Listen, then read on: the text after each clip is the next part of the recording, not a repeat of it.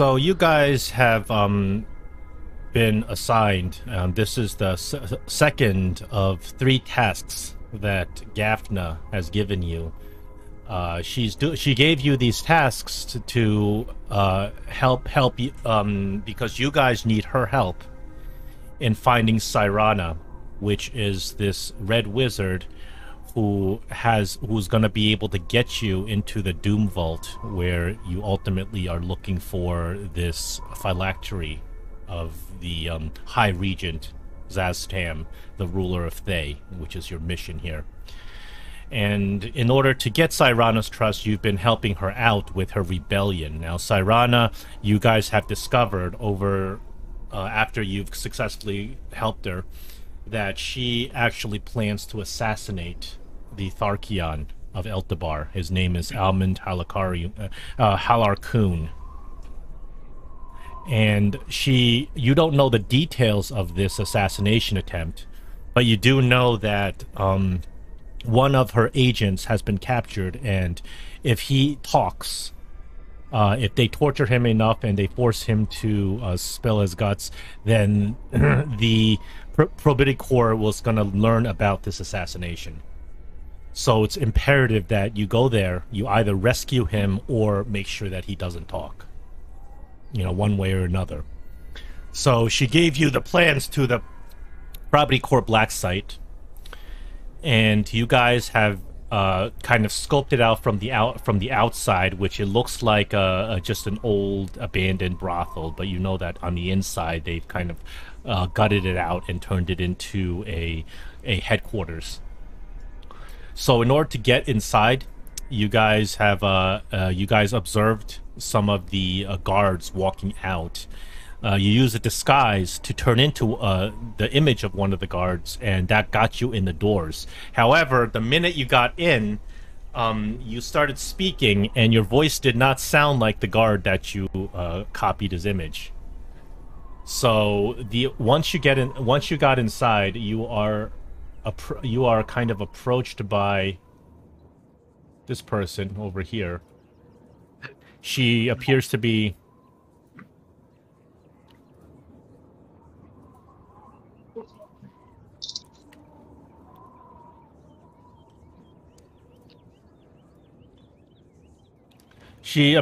like a secretary. This is the receptionist.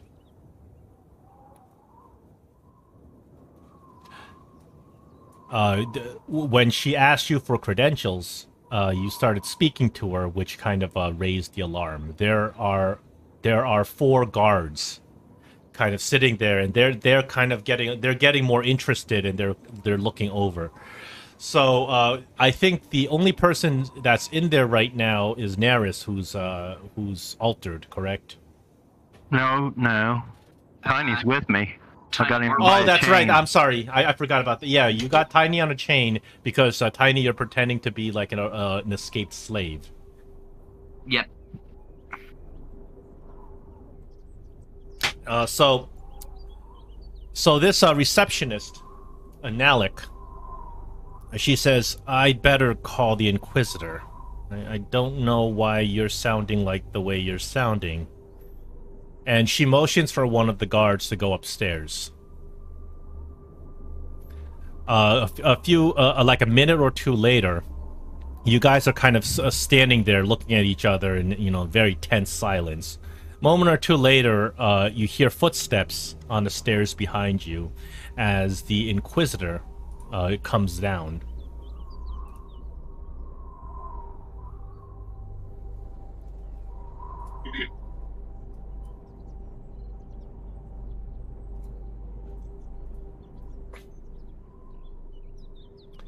So this woman shows up, and as she comes down, she just barely gives the two of you any notice.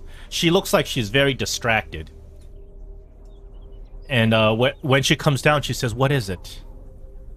And Nalik, the receptionist, says, "Inquisitor Halig, we have a situation here." And she looks around at the 4 guards to make sure that they are at the ready. And she says, I believe that we are under the influence of duplicitous magic, and there is somebody who does not claim to be who he is. So the Inquisitor kind of just she looks a little bit bored, and she just stares at the two of you, and she says, "Well," she says, "What's the situation?" And Nalix says, "Well," and she points at you, Naris. You're pretending to be, what was his name? I forgot his name. I don't remember either. Dum or something. Yeah. She says that guy's name is. this guard over here had just left, coming off of his shift. And we had seen him leave, but then he returned. And when he returned, he said that he had a prisoner with him, appears to be an escaped slave. But once he got inside, he's clearly not himself. He spoke, and his voice is very different. I believe we are under the influence of illusion magic.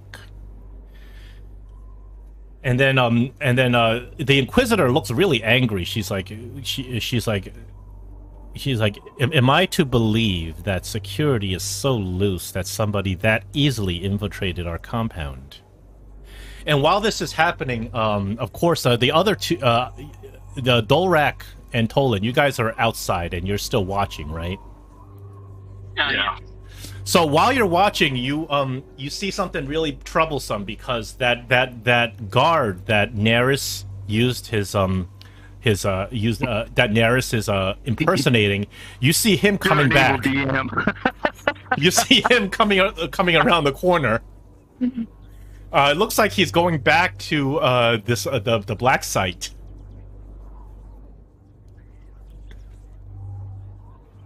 This could be a problem. Can I speak? Yeah, I mean, yeah, sure. Okay. Absolutely. All right. Okay, so I hold my hands up. I still have Tiny's leash, and I say, "All right." I say, I'm just going to be honest with you, and I dismiss the illusion. No. Before you do that, Tiny Marble Cakes is gonna speak up, and Okay. Well, I haven't been doing so good so far, so go ahead. she's like,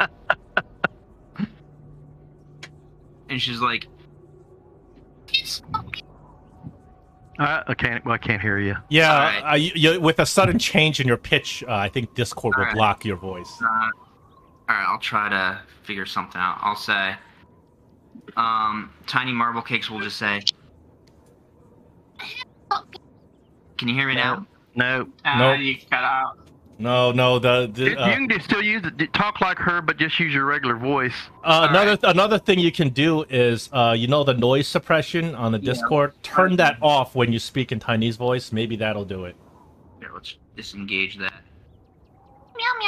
There we go. Yeah. But if you keep that off, you'll start noising up. So I think you gotta toggle it. All right, so Tiny Marble Cakes will just be like, "It's not his." No. No, it's You still lost it again. cut off. All right, I'll have to figure something else out then. I guess for now. You can also, if you look at your on the Discord, if you look at your username, when there's nothing being transmitted, that thing won't light up, so you know that it's not connecting. Okay. After meow meow, you always cut off for some reason. Yeah. Try taking this fuzzy off my mic. Yeah. No. If you turn off all the suppression and all that stuff, then it will transmit. But unfortunately, if you do, some of those things are hidden in the menus. Like if you disable all the echo cancellation, transmission, all that stuff, every sound will come through. But if you do that, it might also cause your mic to start doing interference.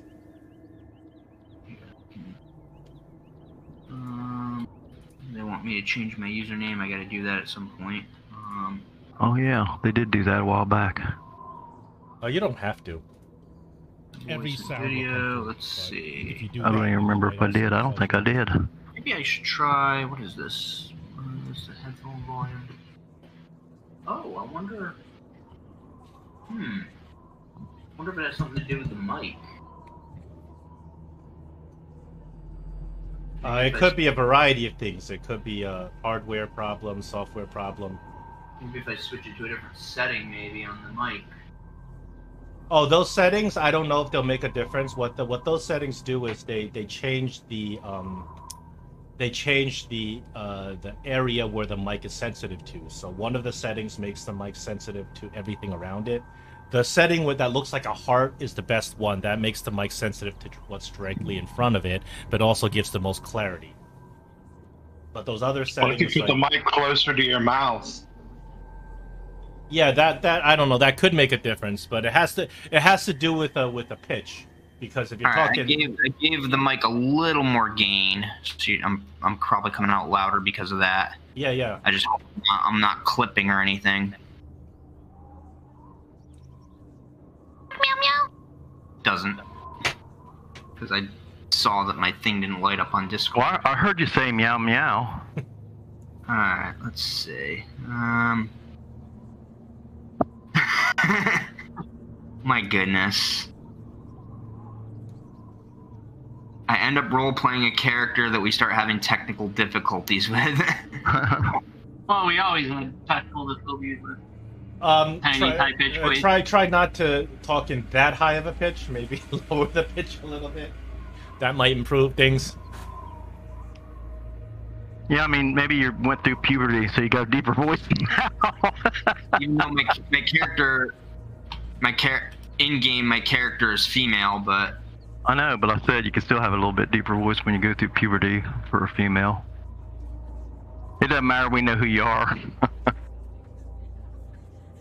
Let's see, what other options are there? Built-in microphone, I have the Yeti, and...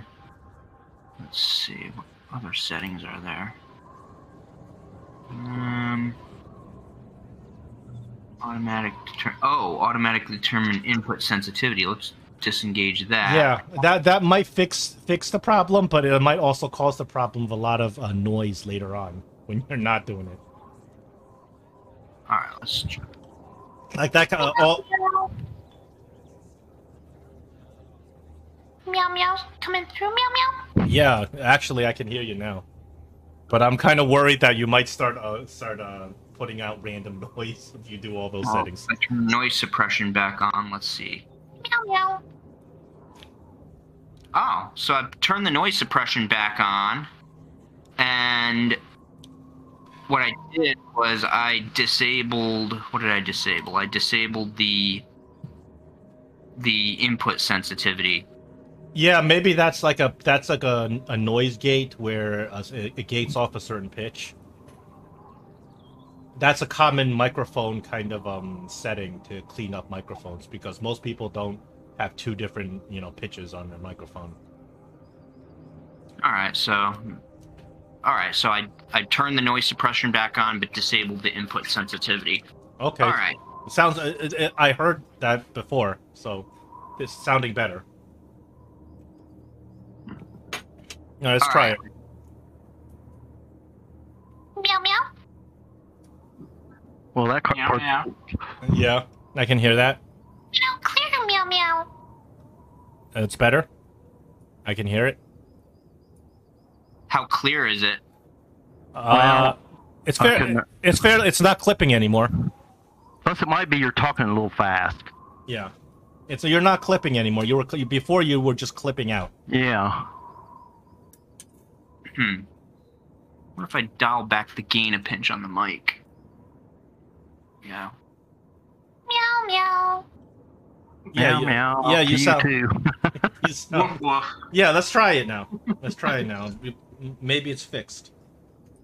Okay, let's see what this does. All right, so Tiny Marble Cakes will say, It's his fault, meow meow. He was just bringing me here so that meow owner can pick meow meow up, meow meow. But when on the way here, meow meow tried a prank to meow cast a minor illusion cantrip to make his voice different, meow meow, just just because Meow Meow thought it'd be funny, Meow Meow. Okay, that actually, I got that, actually. Yeah, I heard that. So, kind of Serena Hallig, you're talking to, so the High Inquisitor kind of looks at you, and she narrows her eyebrows. And she says, what? Why you are calling me down for this? You need to roll a deception. Okay, and I'm gonna burn an inspiration to give myself advantage. Hey, can I silent cast guidance? Guidance is not a silent spell. It's gonna be obvious if you cast guidance. I mean, I got. You mean use your sorcerer ability? Yeah. You could do that if you want to burn a sorcerer point. I'll do that. Let's see, I gotta find guidance now. It's been so long. Guidance, okay. Doesn't matter which one of them I use. There's two things. Effect. Obviously you want to use the one that's not on self, so you want to apply the one that's for. Okay, Tiny. See if this works. All right, cool. And I've got advantage because I'm burning an inspiration. Deception. Ah, here it is. All right. In the tower. Inspiration plus guidance. So you sound very. The Inquisitor looks like she's very convinced, and she kind of looks the two of you over. She says, "I'm conducting very important business. Don't bother me over this trash." And she just turns around and marches right up the stairs. Meanwhile, outside, the original guard that you copied, he is about to go into the black site unless you two intervene. Well, he can't. He's not able to see us. No, you guys were kind of like hiding around the corner originally, but you've been keeping your eye on the entrance. And okay, I just grabbed a big rock about the size of a tennis ball, and I threw it. And I was able to hit him in the back. Okay. And he didn't see where it came from, but now he's going to come look for it. So you see what happened. See who did it. So you chuck a rock at him. He says, "Oi! The hell was that?" He looks around. And he can't, obviously, if he are you visible when he looks over at you? Yeah, he can't see us, but in the meantime, Tolan threw another rock at another direction and made noise to give the illusion that we're across the way, but he doesn't know where we're at. All right, so he turns around and starts kind of examining the area of where the rock came from. He seems fairly distracted, but after a minute or two, since he doesn't see anybody, he just kind of shrugs and he looks like he's heading back towards the entrance. I whistled. We know his name, I believe. Yeah, I didn't write it down. You actually don't know his name because when you approached the door, that's when they said his name. I forgot his name, but we're assuming we know his name. Yeah, we probably didn't know his name because John just made up some names when they come out. That I don't think we would have had a way to know what their names were. I thought when we showed up to the area, we met with one of the agents, and the agent kind of informed us of who's coming in and out. Yeah, the agent gave you a name, not the same name as this guy.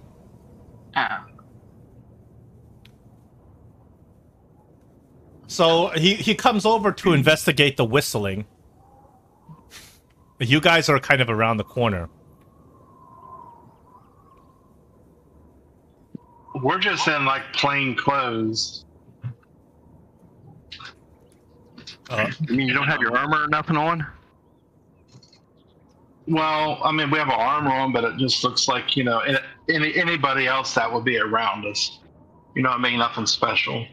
Well, you guys, besides standing out as some foreigners, you guys, you know, there's plenty of people, different types of people all over Eltabbar. So it's not like you're standing out that much, but you do look like foreigners.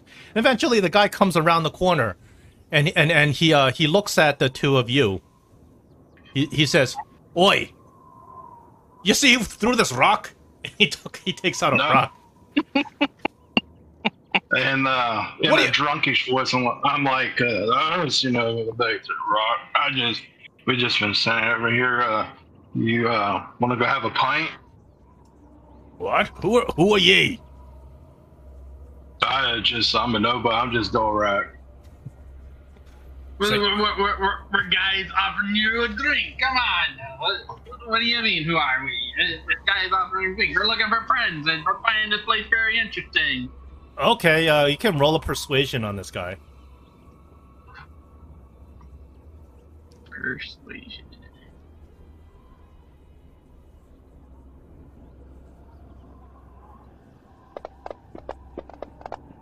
Oh, I should have rolled that in the tower stack. Forget about the tower. That's okay. I'll take that. I'll take that roll. And he says, I surely can use a drink. Give me a minute. I gotta go do something over at the house over there for a second. I forgot a little pouch of gold. You know. I'll be right back. We'll pay for it. Let's go get some drinks. All right, so you're trying to convince him not to go back and get his because he forgot his. It seems like he forgot to get his salary. I'll be there in the morning. We'll buy you a couple of drinks. You can laugh for the next day. Oh, you guys. All right, roll another one and roll another persuasion, and then and see if you can get him to not go back there. Yeah, that was it. Two of you rolled. One of you rolled a nat 1. One of you rolled a nat 2. So that's not going to work. He says, "There's something fishy about the two of you." He looks at you, and he shakes his head as he starts walking backwards.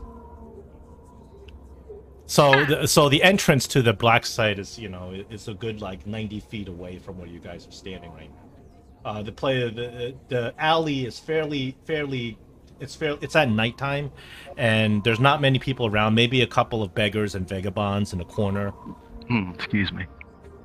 And this guy, he looks like he's spooked, and he's walking backwards, retreating to the entrance. So meanwhile, we go back inside. We go back to the inside, and the Inquisitor Halig has just stormed off upstairs. And then, so now the receptionist now leans over and says, "All right, now can you please remove this illusion?" You don't know how. Nalik motions to one of the guards. The two of you see the guard approaches you, and the guard takes out a thorned whip. And Nalik says, "Maybe we should remind you." And they're about to whip you as a slave. I say, hold on a minute here. I said, this is a very valuable property of a very valuable person. And to be honest with you, what was the guy's name? Fulrak or Full? The guy we got the credentials from? Full something or something like that. What? Oh, you're talking about the co-conspirator. His name is Nerush Zamaroth. Oh, Nerush. Yeah, that was close. Nerush, yeah. So I mean, Nerush is the one that sent me. As a matter of fact, he gave me a little bit of coin to do this. I'm trying to get into his good graces. The reason I even used this illusion was for in order to not let anybody know who I am. He wouldn't be very happy if people found out who I was, and he wouldn't be very happy if this person's property got lashed with a whip. She looks at you and she says, "You sound ridiculous." Well, when you're dealing with the kind of people I am, then you would be ridiculous too. She says, "Well, if you're bringing a prisoner in, you know the procedures, right?" And she I told you I don't work for you guys. I work for. Oh, you actually this do. other guy. You actually technically you do work for them, but you do work for them because you're copying one of their guards. Oh, okay. So I forgot about that part. she reaches down and she takes out a huge parchment roll, and she starts unrolling like she starts unrolling pieces of parchment, and she says, "Okay, so we have a prisoner registration form." She hands you these forms. She says, we have a special request form, we have an overtime request form," and she gives you like 8 or 9 forms. This insane bureaucracy, and you're looking at all these forms in front of you. She says, "Well, if you bring a prisoner down here, you're gonna have to go through the procedures." Well, listen, Zarush, whatever his name. Oh, there's my thing right there. I couldn't find my journal. Yawning, give me a scroll that I could contact him. So I'm afraid I'm going to have to contact him and let him know that you're giving me all this extra work to do for just to keep a prisoner overnight for him. Oh, okay. I like that. That would be an intimidation check. Okay. Intimidation. Okay, I'll use my inspiration too.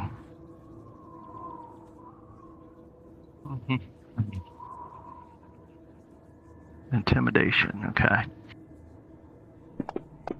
Well, I thought I hit the advantage. Was that good enough, or I need to roll again? No. 2 die. Oh, roll 2 dice? Yeah. We got it. She looks at you. She says, "I don't care who you work for. You're gonna have to fill out the paperwork." So she puts this whole big pile of paperwork in front of you, gives you a quill, and you start filling out the paperwork. We're gonna go back outside, and now we have this guard, and he is walking back to the entrance of the black site, and he's gonna expose Neris if he gets there, because obviously he looks exactly like Neris. So unless you guys stop him. I was hoping to see one of these. I don't got any other ideas, so I will polymorph the guy. All right, into a turtle. I put the NPC there. You can try. My gosh. You can try to cast a spell. If you fail, then he's gonna attack. Obviously. I hope he's not too wise. You polymorph him into a turtle.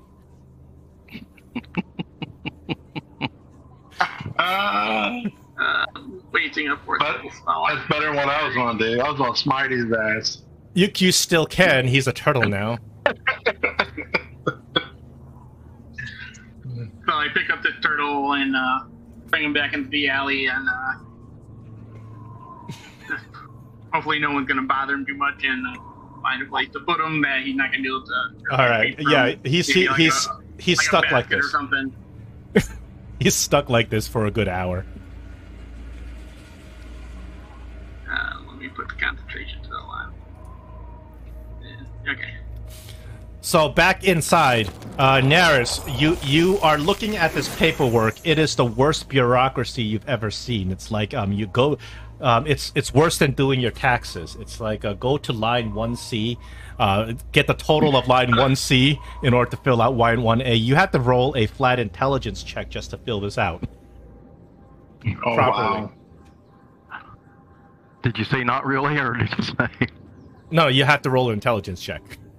A flat intelligence check, no skill involved. Well, I don't have very much intelligence. But you rolled great. All right. So you do manage to fill everything out to the best of your ability, and it takes a good 5 minutes. Nalik checks the thing you filled out, and she's all right. Bring him downstairs. She's like, "Don't interfere with the interrogation, though. Okay."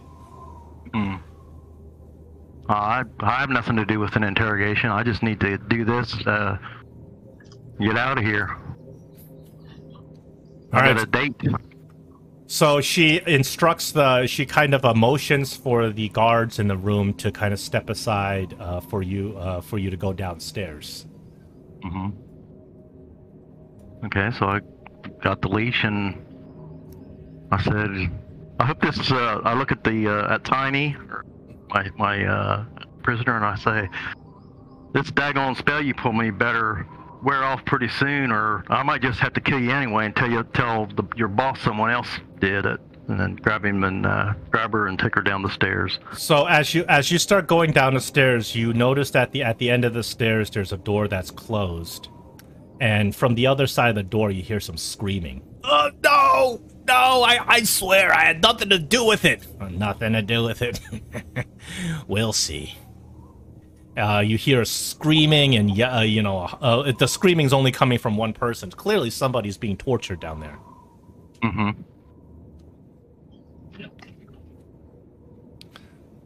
Well, I guess they open the door and go in. All right, you open the door, you go in, and you are now in the. Let me bring out the cellar. Would that be the northeast room? Yes. Where the stairs are, that's where I'm at right now. Yeah, so you go down the stairs, and the bottom floor puts you in this big chamber, which they've kind of hollowed out to make into like an interrogation chamber. And what you see is this.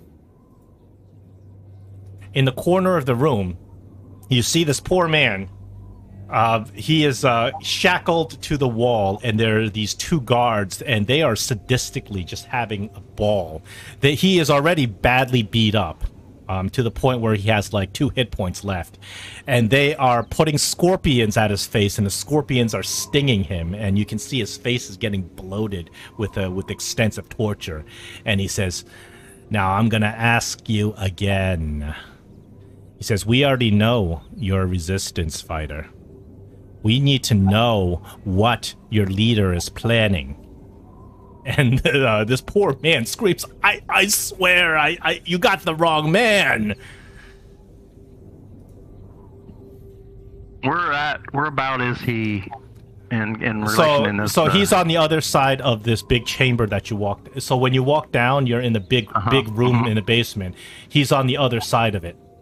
That's where the 2 guards are. So as you guys walk through, the 2 guards kind of turn over to look at you and Tiny. And they're like, "What are you doing back?"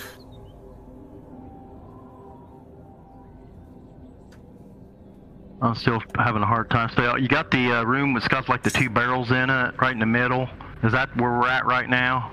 The room to the left of that. And then the prisoner and the guards are with us in that room? Yeah, the prisoner and the guards are on that wall, and you guys just came down the stairs. Oh, okay. Let's see. I ran into some daggone trouble that I didn't need to run into. This joker here beside me used some kind of stupid illusion spell to change my voice. I got in trouble with the boss upstairs. I'm not having a very good day. I don't want to have to do this, but I was told by a big higher up I needed to bring this slave, lock it up, and then somebody will come and pick it up tomorrow, and then I can go about my business. It's just, you know how it is. The higher ups are always wanting to boss people around, and almost got me in all kinds of trouble. Almost got me fried. I'm sure I'm on the shit list now. And one of the guards looks like, "You sound ridiculous, but you know what? You know what, Thax? Every single time you do one thing out of place and they get you in trouble. I know how it is. Hey, you want to? How about this? You can lock up that slave. You want to come join us? We're having a ball here. This resistance fighter, he's gonna talk. He's gonna talk, or he's gonna not be able to talk. You know what I'm saying? A resistance fighter, huh? Yeah. Don't you remember? We're the ones that captured him. Yeah, I mean, how could you forget? I didn't even recognize him though. His face is so beat up and stuff like that. I thought maybe you'd caught another one. Yeah. We're gonna. I'm a little curious. You know, I'm kind of maybe I want to become a physician one day. I want to see what a person's skull looks like while they're still alive, and we peel off the skin. Aha. You Got know, anything out of him yet? well, the only thing we really know, the only thing he's really given us so far, is that they're planning something really big. You know, there's something about a shipment he's got in that note over there. You can see on a desk. But beyond that, he's staying mum. He's probably more afraid of his leader than he's afraid of dying. But you know, we'll see how much he is afraid of pure pain. Well, what kind of scorpions are those? Are they poisonous? Oh yeah. Genuine Thayan Razorbacks. He says, Aren't you afraid you're going to kill him before you get anything out of him? oh, no, this is an art form. Pain. I learned it myself in a temple of Levatier. You see, the trick is to not let the scorpion pump all its venom, just a little sting, and the other guard just kind of gently puts a scorpion stinger up to the man's face. The scorpion releases some venom, and he pulls the scorpion away. This will cause excruciating pain for hours and hours, but it won't kill him. Wow, that's pretty amazing. And where'd you learn that from? The Temple of Levatier. The temple, that's kind of a scary place. You need to go and partake. Pain is true bliss. Well, pain when it's not inflicted upon you, right? Oh, yeah, of course. Well, this is pretty interesting. You got the keys to the cells? He says they're where they always were. And he just kind of... over there? Yeah. I see them. Okay, for now, I'm going to take Tiny towards the cells. I don't even see how do you get over there. That looks like that middle part's kind of blocked in. Oh, no, I still don't see. Is it more just farther downstairs or what? It's not farther downstairs. There actually should be a door that's not there. Oh, okay. So, yeah. That's what I'm kind of confused. How in the world? Yeah. So you go. You can navigate with Tiny to the back where the cells are, and then you go to the. When you go to the back, you go into the other part of the cellar, and there's a landing, and there's a little storage room.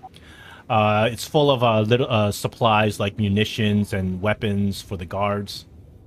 And then then further east of that is where the cells are, and then north is another interrogation room. So you can the doors are bars, and they're like portcullises, and you can before I head over there, I'm gonna whisper let them guys go back to their torturing and whisper to Tiny and walk by the desk and let Tiny surreptitiously grab that note.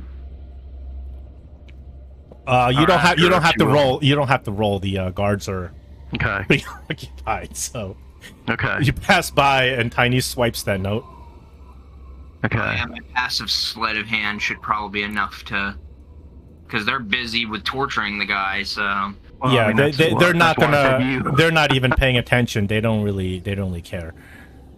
So anyway, on the way over there, when we get in that middle room, I don't even go all the way over to there, but when we're out of earshot, I talk to Tiny and ask her if she has any ideas on what to do with this guy, or how to get the guards out of there, or.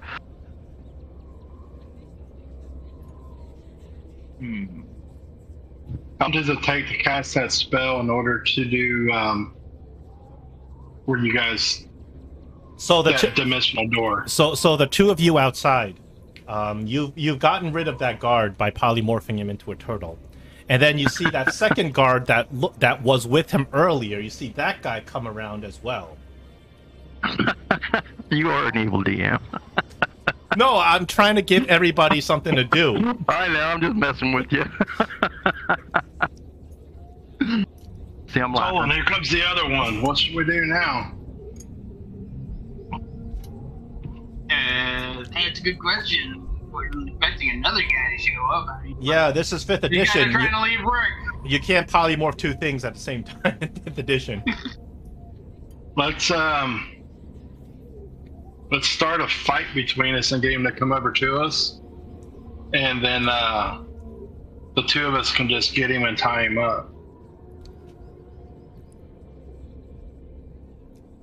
Yeah, because we got rope in our pack. Well, we can cause the commotion, I guess, to distract him and see if he's interested in it. Because as soon as he comes to us, then we just turn on him and grab him and Take him to the bar. take him to the bar. Yeah. But she got a better idea. Or,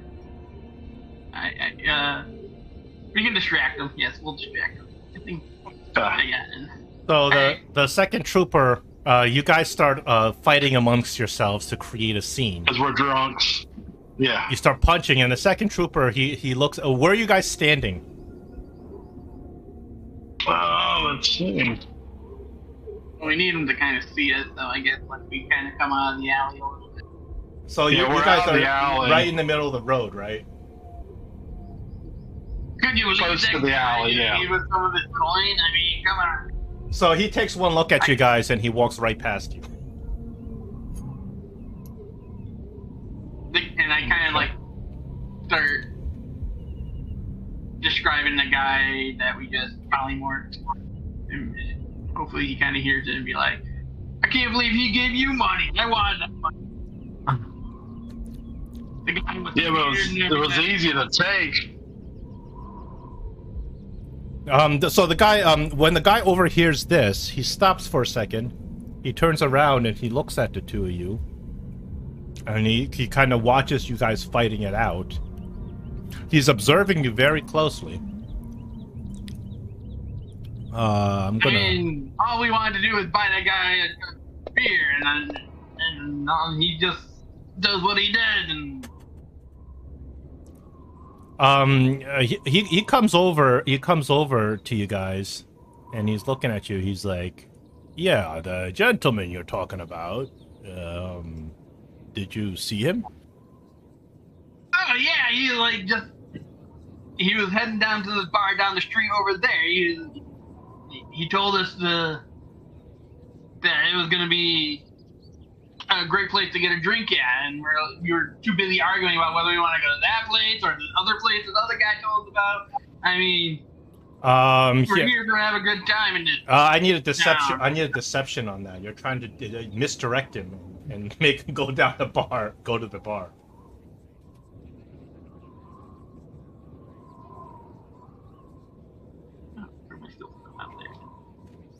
Another deception.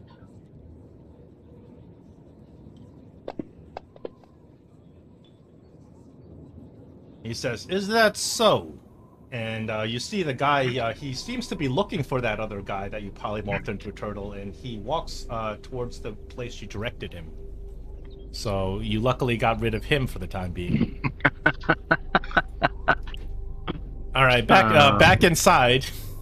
Okay. You're discussing with Tiny how you're going to proceed with this, because at this point these two guards are just they are busy torturing this guy. They are torturing him to the brink of death, but it appears that they know how to do some special things to not actually let him die. So you got to decide how you're going to do this. Right. And then all of a sudden, as you guys are kind of out of earshot, you hear this guy say, "Please, no more. No more. I'll talk. Stop. Oh, I can't take it. My face is burning." It looks like their torturing might be working at this point. So I asked Tiny if, Tiny, do you have any like invisibility potions? What do I have? Do I have a potion of invisibility? Oh, I do have a potion of invisibility. Well, here's my real quick plan. We're just gonna stay in this room. I'm gonna leave. I'm gonna say goodbye to my comrades over there. I might even throw them a couple coins and tell them to meet me at the bar, and then go on upstairs. Give me time to get out of the building. And as soon as I do that, you take the potion and sneak up to the prisoner and do your dimension door, and escape from the basement. Sounds like a plan. Okay, so that's the plan. So I'm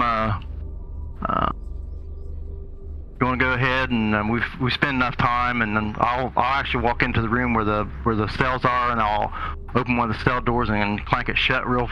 So if they're listening, they can at least hear that, and then walk out and say, "Well, guys, I'm on my way," and I'll grab a couple coins out of my pocket and throw it to them. Just throw it down on the floor by their feet and say, "So you guys come down to the bar as soon as you get done with that guy, and I'll buy you some more drinks down there." Are you sure you don't want to partake? He's like, he's about to talk, but I think I just might cut off a few fingers just for fun. Well, listen, I'd rather partake of some alcohol.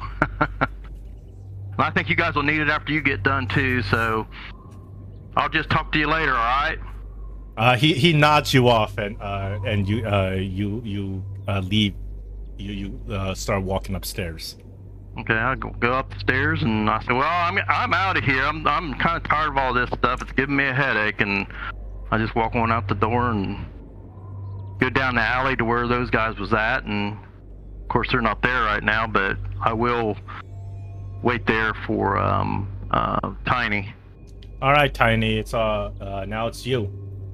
All right, so I'm assuming that Neris, disguised as the guard, he's left. He closed the cell door, pretend locked it. Yeah. And, no, I actually left you. I just left you in that middle room. I just went and opened and closed the door to make it sound like I was locking you in. All right, so I'm not. Either way, you're not locked in. All right, so what I'll do is I'll drink my potion of invisibility.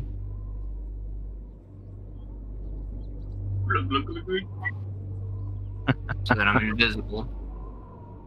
And how does that dimension door work? Now, in order to be able to dimension door this guy out of here, you have to sneak up to these and not be noticed by these other two. Well, you know, at least not be exactly not be alerted, not alert these other two that are torturing him, and you have to grab the guy. So you might even go stealthy even though you're invisible, just so so you're being quiet too. Yeah, you have to roll against their perception, but you get advantage obviously because you're invisible, and the only way they can detect you is by sound.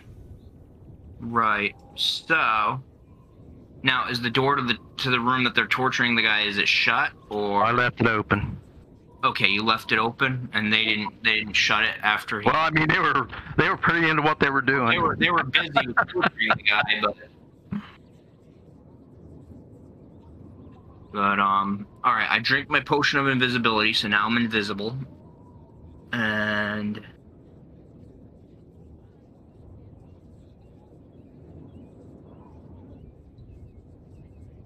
so I'm now invisible, and then I will sneak into the room. If the door is still open, that'll make it much easier. Yeah, I left it open. Roll a stealth. You can roll a stealth. I will contest it with their perception.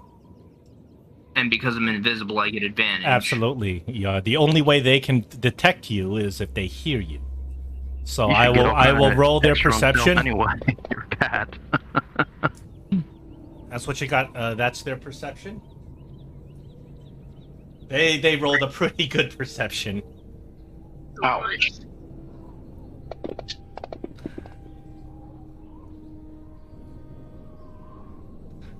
They look around. Hey, you heard that? They look around to where you are. Obviously, they don't see you. But it seems like it seems like they look around, but it seems like they don't notice anything there, and they go back to doing what they're doing.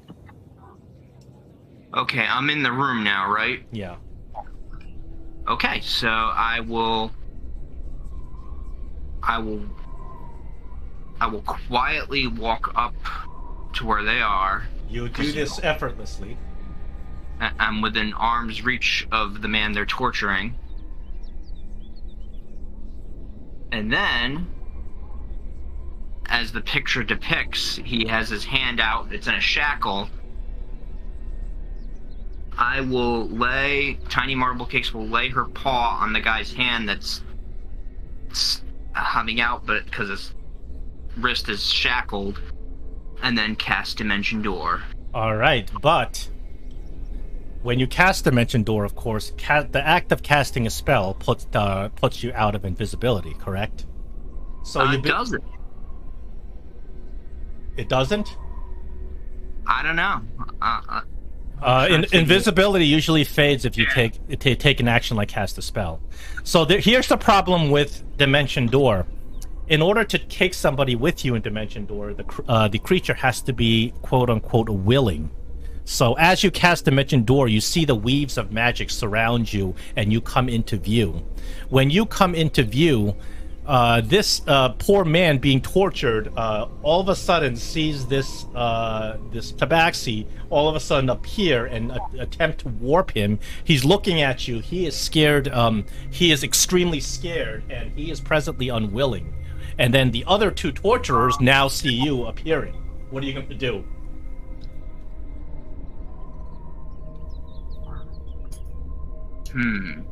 You have like a couple of seconds to react before they. No, Tiny will look at. You have a couple of seconds before the Dimension Door is going to take effect, and you'll warp out without him. We'll look the man in the eye and say, "Don't worry." And then, as she's casting the spell, you can try to do a persuasion on him. Unfortunately, right. you get disadvantage in this situation because you showed up out of nowhere. This man is already batting poor swords. So I will burn an inspiration to cancel out the disadvantage. Okay. And then persuasion, right? Yeah. All right. Oh wow, that's like.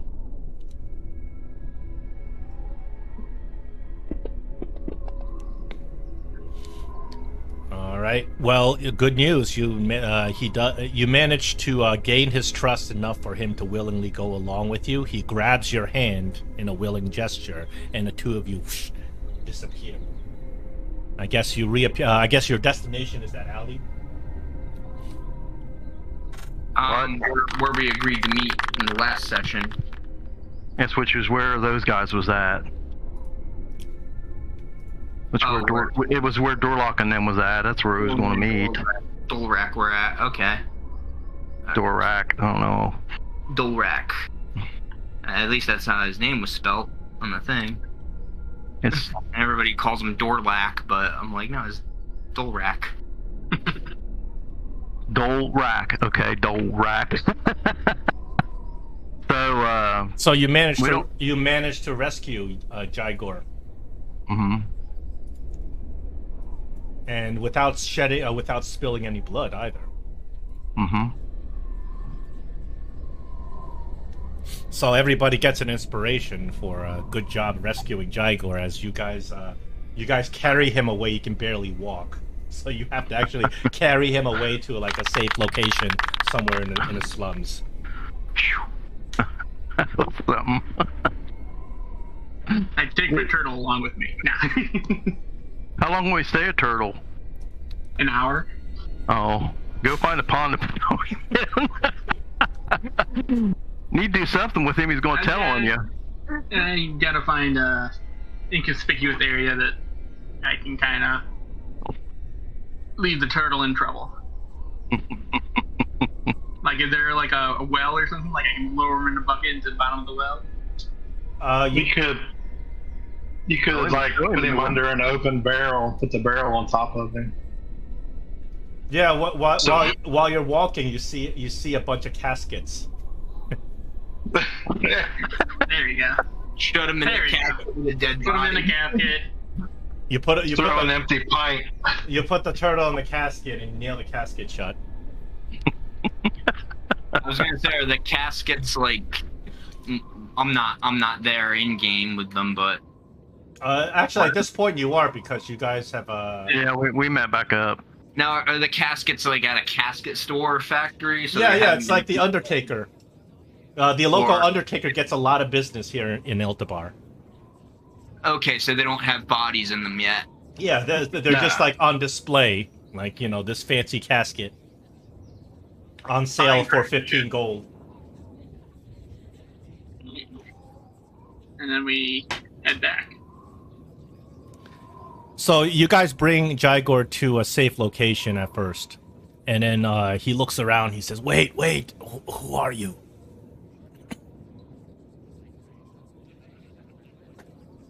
Let's just say the land is fruitful. And we'll go from there. He says, and it's time for the harvest. He says, did Gafna send you? Yes. He says, I thank you for rescuing me. He says, I don't know how long I could have held out, but I think I'll be okay. But I don't want you to bring me back. Why is that?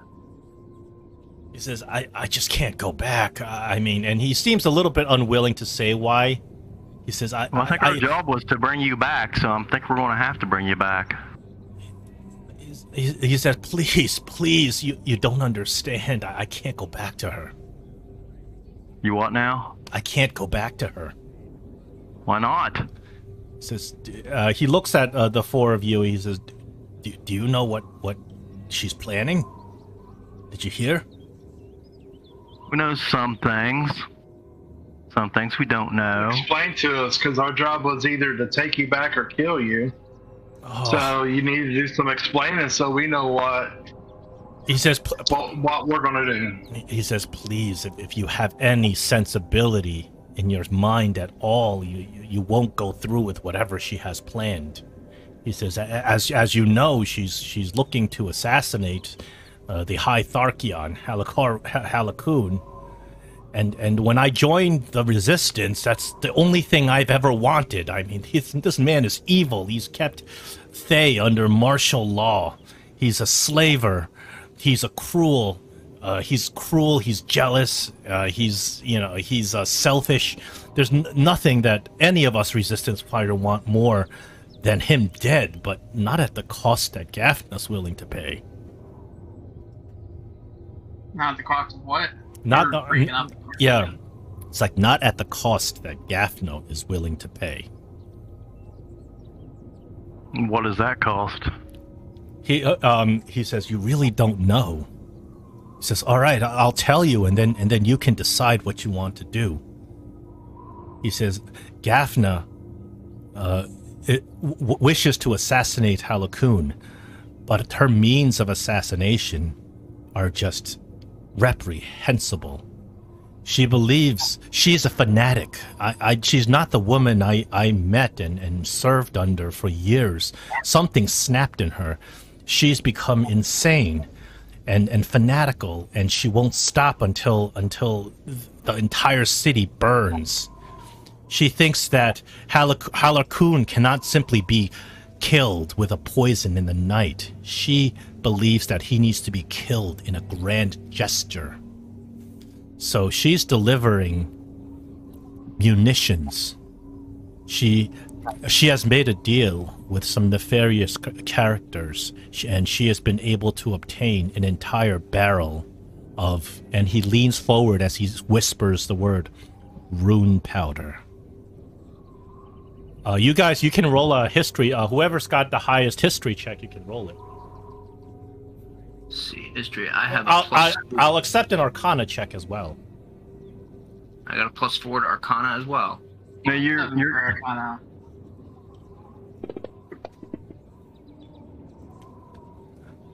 You've heard of rune powder before. It is actually fabled to exist, but no one's actually proven that it exists. It's something that is a magically enchanted explosive. A small vial of rune powder can level an entire house.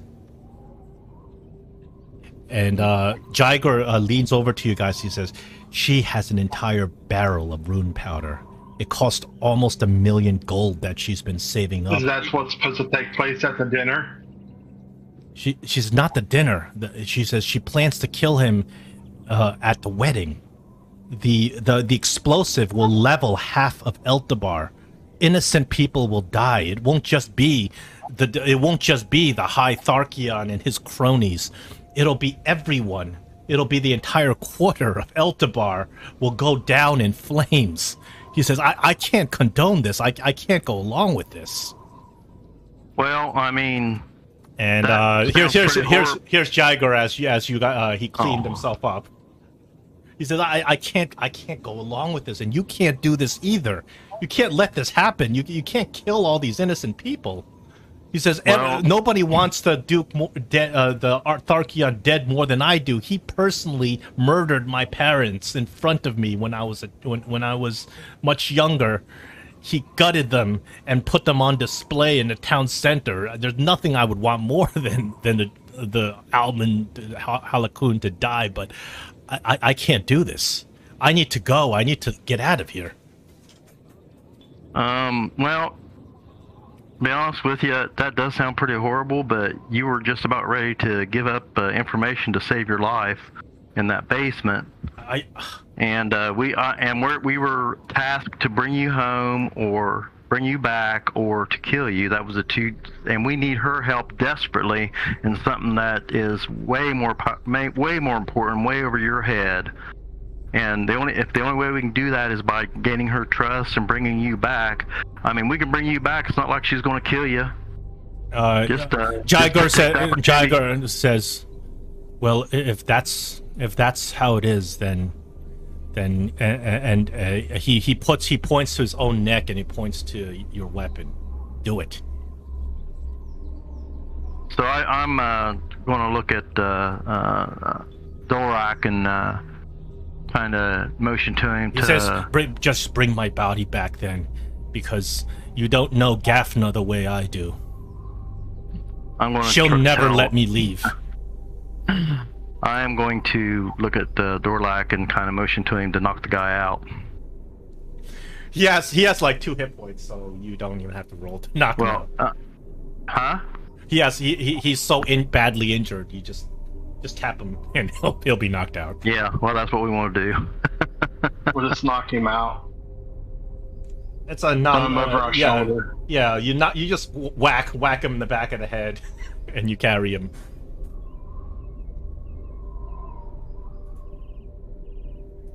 So we head back. Yeah, Katonk. So we head back. All right, you bring him back to the Fandelther's gambling club. You bring him story, guys. You bring him back downstairs, and you lay him kind of out over the table. He's badly injured. And then Gafna shows up, and she says, "Oh, did you alert any of the guards? Do they know anything? Did he spill anything?"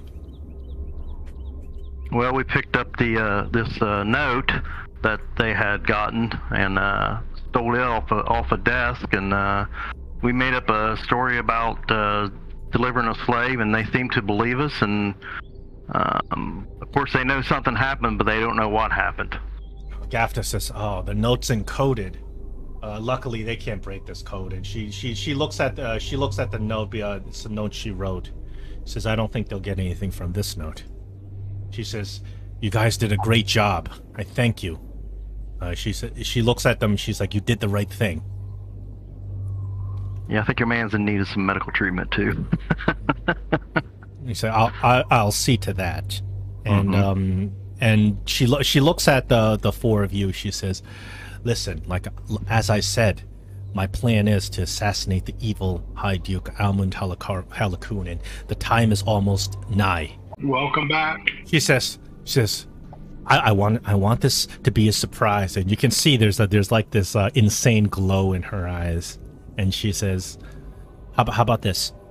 You finish the 3rd task. I need some information at this dinner party. Once you get that information, then we'll all sit around together and we'll plan this out. It's going to be spectacular. I mean, we kind of need her help, guys. She says, did you guys ask her what you needed from her yet? I don't recall.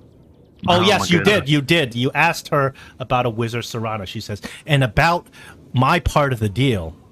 I do indeed. I did indeed find a means to contact the diviner, Serana of the the diviner Serana of the Red Wizards. She says, I've sent her a message. When she replies, I will let you know forthwith. I sent her a message that there are interested parties that would like to contact her. What should I say in this? She's like, well, is there anything else you want me to send her in a message through my agents? Well, what do we have? An amulet that we're supposed to show her? She gave you before you entered the adventure, Serana's copy gave you this amulet, and you guys are instructed to show Serana this amulet. Okay. So then I guess we have something very important to show you and ask you, I guess. Let's do a drawing of the amulet, maybe on a piece of paper. Huh, that's interesting. Yeah. So we'll grab a piece of parchment and we'll make a sketch of the amulet and roll it up.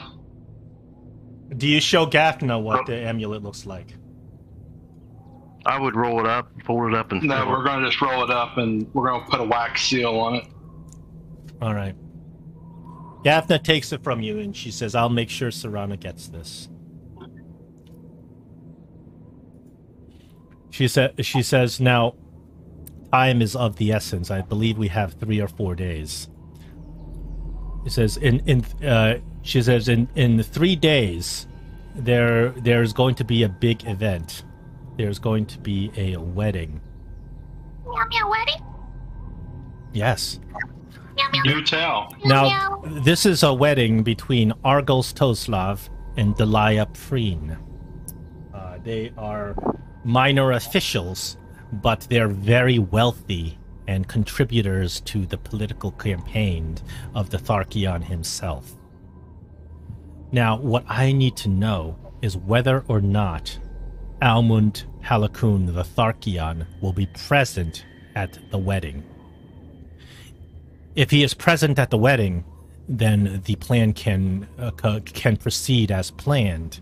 But if he's not, we have to make changes, and we only have one chance at this. There's only one chance to ignite the spark of revolution. Gafna then kind of goes into her pack and takes out some more papers. She says, I have here with me invitations for the reception to the wedding, which will be taking place 3 days from now.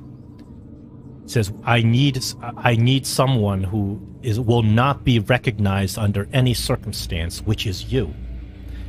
Even my best agents, there's always a risk of recognition, especially when we walk right into the hornet's nest. But you're foreigners. Nobody will know who you are.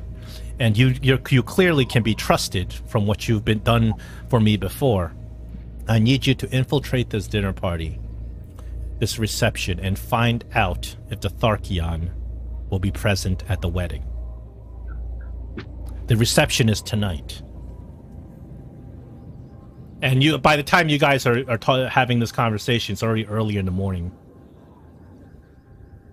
So it's very important that you're not discovered and you don't cause a scene or any suspicion that can spook the Tharchion to not attending.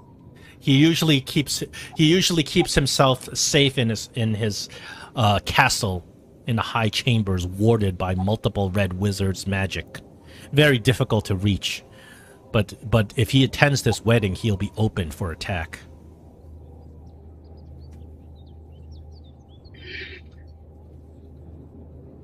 Okay.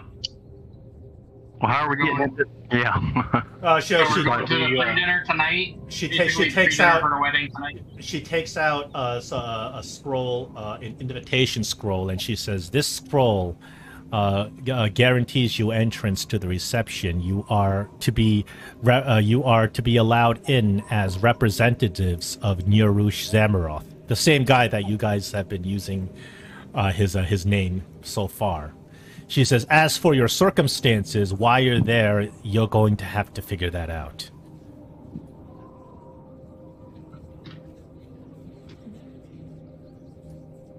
Do you have a layout of the reception hall? She says, indeed I do, but I as a DM don't. So she does show you the reception hall. It's a rather large palace. There's a big entrance, a foyer. There's a dance hall. There's like a dining room. Like, it's a really rich establishment. Pretty standard looking. She shows you where you're going to be and where the other guests are going to be and where you're going to arrive. She says, I've arranged for a carriage to pick you up. You need to present yourselves as fine nobility. And you need to make them believe it.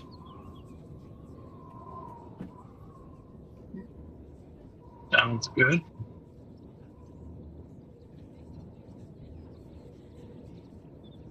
Is there any other questions we need to ask, guys? What you Who would... meow? What was that, Tiny? She was asking what we should wear.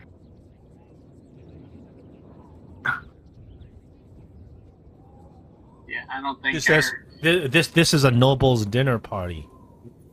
Oh, you would be expected to wear fine clothing.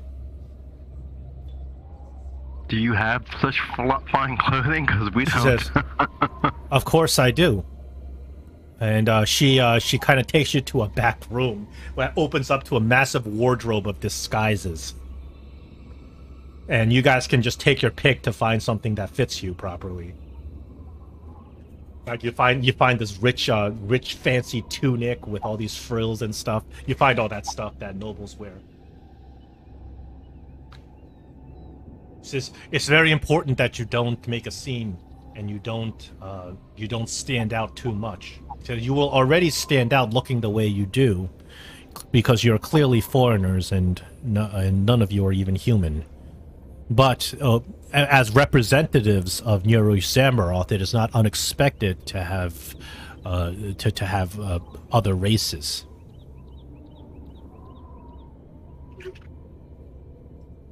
Are they going to allow weapons into this? No, they won't. But Yeah, we're gonna have to go early and stash our weapons outside somewhere just in case.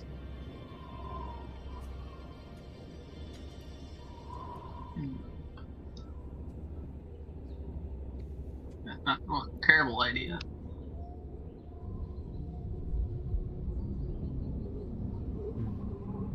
Then we'll come back, change our clothes, and then get ready for the dinner party. Yeah, I have a scroll of alter self. Could give one to Tiny, so she could alter her appearance to being a human being, so we don't have to explain the whole slave thing. Yeah. Or she can get a set of earrings. And then explain that the reason she has her ears pierced is because she was a slave and then her owner decided to free her, but she decided to continue to serving her owner out of her own free will with her freedom, and so he pierced her ears as a symbol of that.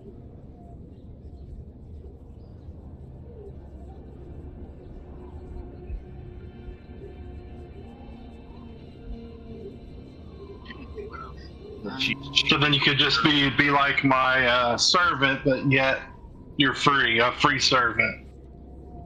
Exactly, like choosing to serve this person as a free person. I feel you. I guess Do we have an idea of, I'm asking Gafna if we have an idea of who is probably best to get in contact with to find out if the tharchion is going to be going to the wedding? she says, well, as far as I know, in this wedding reception,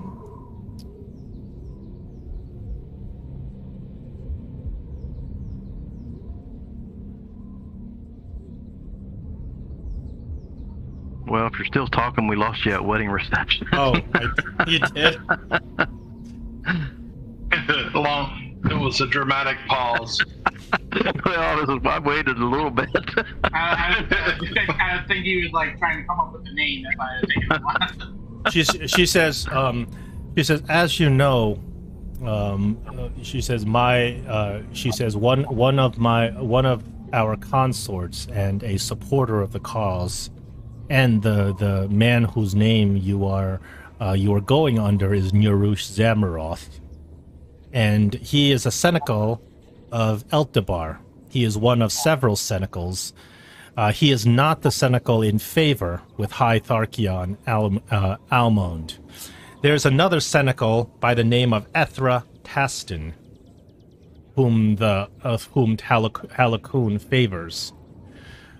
If anybody would know the Tharchion's whereabouts, it's Ethra, because it is not it is pretty well known that she and the Tharchion are having an affair. She is Ethra Taston, and she is you will notice her immediately. She is quite beautiful, as opposed to the Tharchion himself, a fat, slovenly, disgusting pig. Well, I'm thinking maybe I get all dolled up in a very fancy nobleman's costume, and then we doll Tiny up, make her really beautiful, and even put her in a dress, and like she said, how she could have the earrings, and I could take her into the building on my arm, and I think I probably have the highest charisma of everybody, so.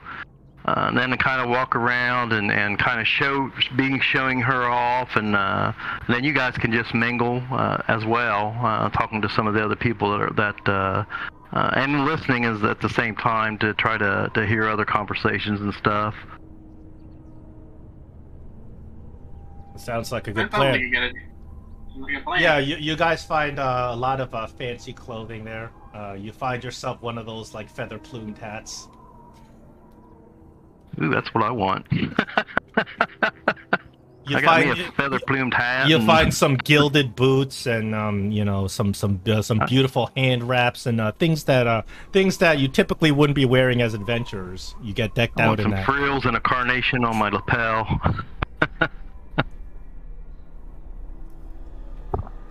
I'm a dandy. Yeah. You find some exotic wear for Tiny. Like you find some wear from the foreign lands of Kalimshan, make her look like some sort of exotic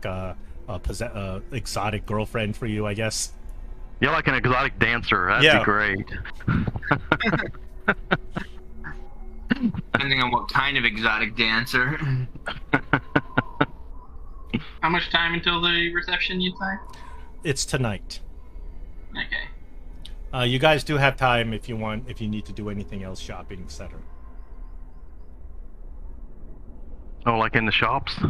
Yeah, if you need to obtain any shopping, anything that you need to do. We'll look in there and see what's in there. I might prepare some different spells. What I'm curious about. Are the shops under campaign?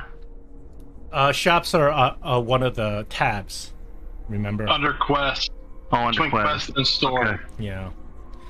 They used to allow us to customize those tabs, and they took away that feature, and it really upsets me. Because as a DM, I have a lot of useless tabs. A lot more than you guys do. I have a tab for vehicles. Like I don't need a tab for vehicles. Well, there isn't any shops. There should be. You don't have a tab. Quest. You don't have a tab for shops? I mean, there's no shops in the shops. Oh, there's no shops. There's no shops. Oh, I'm sorry. I closed the shops earlier. Oh, okay. Let me reopen the shops in case you need anything. Oh, no. Actually, level 4+ spells are not available. They're contraband. That was level 5. spells that are. I think you said level 5. Well, level 4 plus is contraband. 5 if you cast level 5. They'll notice. Yeah, you were warned very specifically that. Well, I remember it was spells that are 5th level or higher. Yeah, any 5th circle spell or higher that you cast will cause a disturbance in the weave, and the red wizards will know. Yeah, I cast Dimension Door to save Jygor, and that was a 4th level spell. Yeah. That one was stretching it already. Yeah.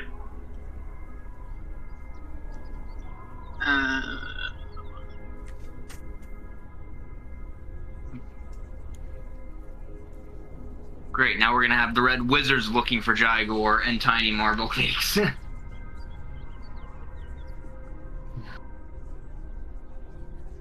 Are we gonna be able to go into this reception with armor? You would look very strange wearing armor. You would stand out in a bad way. Fully, if you went in there with weapons and armor. Can we sell the stuff that's in our parcel? And who wants to take some of those scrolls of Alter Self? There's 6 of them. I can't use them, I believe. Well, I don't think we need it right now anyway. I got 2 of them already. But if we're just going in as ourselves... And the unfortunate problem with that is that whoever casts it has to hold the concentration on it. So you guys prepare yourselves, and evening comes, and you guys are all dressed up and ready to attend this party. A fancy carriage arrives right in front of the Fendelter's Gambling Club, and you guys get in. The person driving the carriage doesn't know anything about. He's not a resistance worker. He's just somebody who was paid to take you to the party. So you guys get in, and you guys go towards the noble quarter. As you show up at the noble quarter, just entering the noble's quarter, you guys show some guards paperwork just to be able to get into the noble's quarter, but they wave you through effortlessly, since you have paperwork from Yarush Zamaroth himself, the Senegal. And you guys are winding up the noble's quarter, and you guys see that there is a private estate right in the center of the noble's quarter. This is the center of the noble's quarter, but it's also adjacent to the docks quarter. There is a fork in the road, and on the fork there's a huge yew tree. And winding up the yew tree is an entrance, and you can see that there's a big gilded sign that says the Toslav Estate. And you guys go up the Toslav Estate because it's Argos Toslav, who's the person who's going to be getting married. Going up a couple of minutes later, you guys go up a winding cobblestone road, and you can look around. Your surroundings automatically are just vastly different than the rest of the city. You guys are in a place that's just perfectly manicured, bushes and grass and a forest. The roads are spotlessly clean. There's nobody about except for servants and slaves that are taking care of the premises, like landskeepers. And you guys can see there's several other carriages that are going up this road as you go up. It winds up the top of a hill until you finally get to the estate. It's really a majestic looking estate. The estate, it appears to be maintained by a different Tharch, the Tharch of Pyridos. And it's a walled compound. There's a circular drive around a massive gilded fountain with magical water spray, magical enchanted lighted water spraying out of the fountain. And the fountain has this fancy marble stonework that depicts a battle between a squid and a ship. This is a sheer opulence, probably costing tens of thousands of gold to create. And you guys are let out, and you get to the door, to the entrance to the foyer.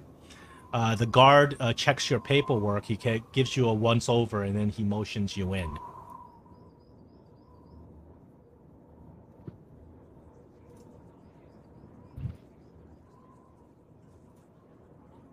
So we walk in.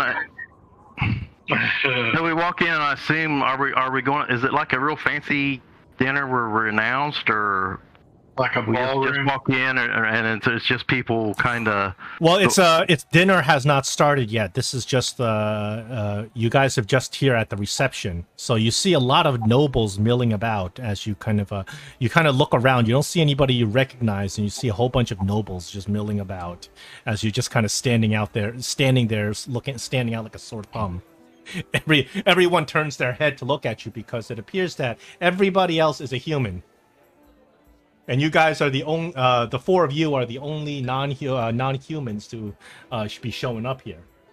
So I'm arm in arm with Tiny, and I'm, hello everybody, so glad to be here. Been looking forward to this for a long, long time. Hello, how are you? How are you? Oh, performance.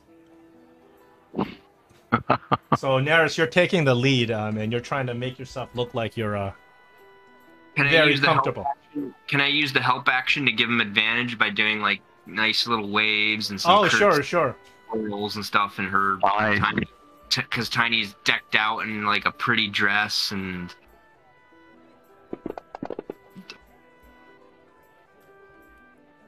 she's loving it. So everybody's just staring at you, and you hear people whispering, like, "Who is that? Well, why are they here?" You see all these nobles they're looking a little bit squeamish. They seem to be avoiding you as you walk in there, trying to be boisterous. I mean, and that's fine. I mean, did they tell us what? Do we know what this Edstra or Ethra looks like? You don't know exactly what she looks like, but you're told that you'll definitely know when you see her because she is so. I'm looking around to see if I see any real beauties as I'm acting and walking along. You can do a perception as you kind of take a look around, just surveying the people. With me being part of the Church of Saloon, would I be hated? Well, they don't have to know you're the part of your. Yeah, there's nothing. Well, I'm just saying. There's nothing identifying you as a Saloonite because you have your armor and your regalia off, and you're wearing these fancy noble frills. Okay. And also, after playing Baldur's Gate 3, I realized it's pronounced Salune. Yeah, that's what. Yeah. But you know what? I've pronounced it Saloon the whole time because you know how there's that accent above the U. Mm-hmm. That accent. Yeah. That's called a circumflex, and that's a French accent. It's not in the English language, and the French people would never pronounce the E in Saloon. So I've always pronounced it as Saloon, and then now I found out it's pronounced Salune. Which is fine, I don't care. In English, you wouldn't really pronounce the E necessarily. English is weird. English is weird. Yeah, the problem with English is it's a difficult language. Like if you got presented with a word that you don't really know already, it's very easy for us to get confused because our rules are not consistent. For instance, the other god, the other Forgotten Realms god called Sune, is pronounced with an A. Sune. Or Sane. No, S-U-N-E, Sune, the god of music and performance. Right. Yeah, so that's fine. I mean, either works. It's fine. So, you guys come in. You're not making many friends, and the first person that approaches you is this gentleman. He comes over to you, Neris, since you're the one who seems to be leading the troop. And he does a very fancy noble bow, and he says, "Jorga Ultan, at your service. May I inquire as to whom I'm making this acquaintance?" Ah, Jorgen Ultan, eh? I'm a Lord Mildew Evergreen, and this here is my servant, Little Kitty. I love her so much. She used to be my slave, and I just adored her so much. I just had to free her, and now she, gives me a little bit of pleasure now and then. But isn't she cute? The man, he's holding himself up straight, very, very kind of stiff, and he squints his eyebrows at you at the story that you're giving. And he says, May I inquire as to whom you're associated, as to how you got the invitation to this gathering? Well, I have papers right here. Just look at my papers. They were happy to give me. No, this is supposed to be a joyous situation. He puts his hands up. He's like, no need to show me papers. I'm not a guard. Well, I'm sorry. I'm not. He says, yes. Aware of the customs in this place. He raises one eyebrow, and you can tell that this is some, there's some subtle kind of rich people dealings. And he says, I'm simply having a friendly conversation and inquiring. As it seems, no one here knows whom you are. Well, I take no offense, sir, because you are quite handsome, and I'm just here to have a good time and to celebrate the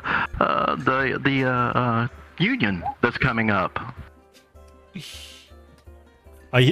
says, he looks at you and he says, I find it kind of strange because it is not that it's not that it's uncouth, but to see foreigners and travelers of different racial persuasions enter these soirees, when there just happens to be notices of fugitives.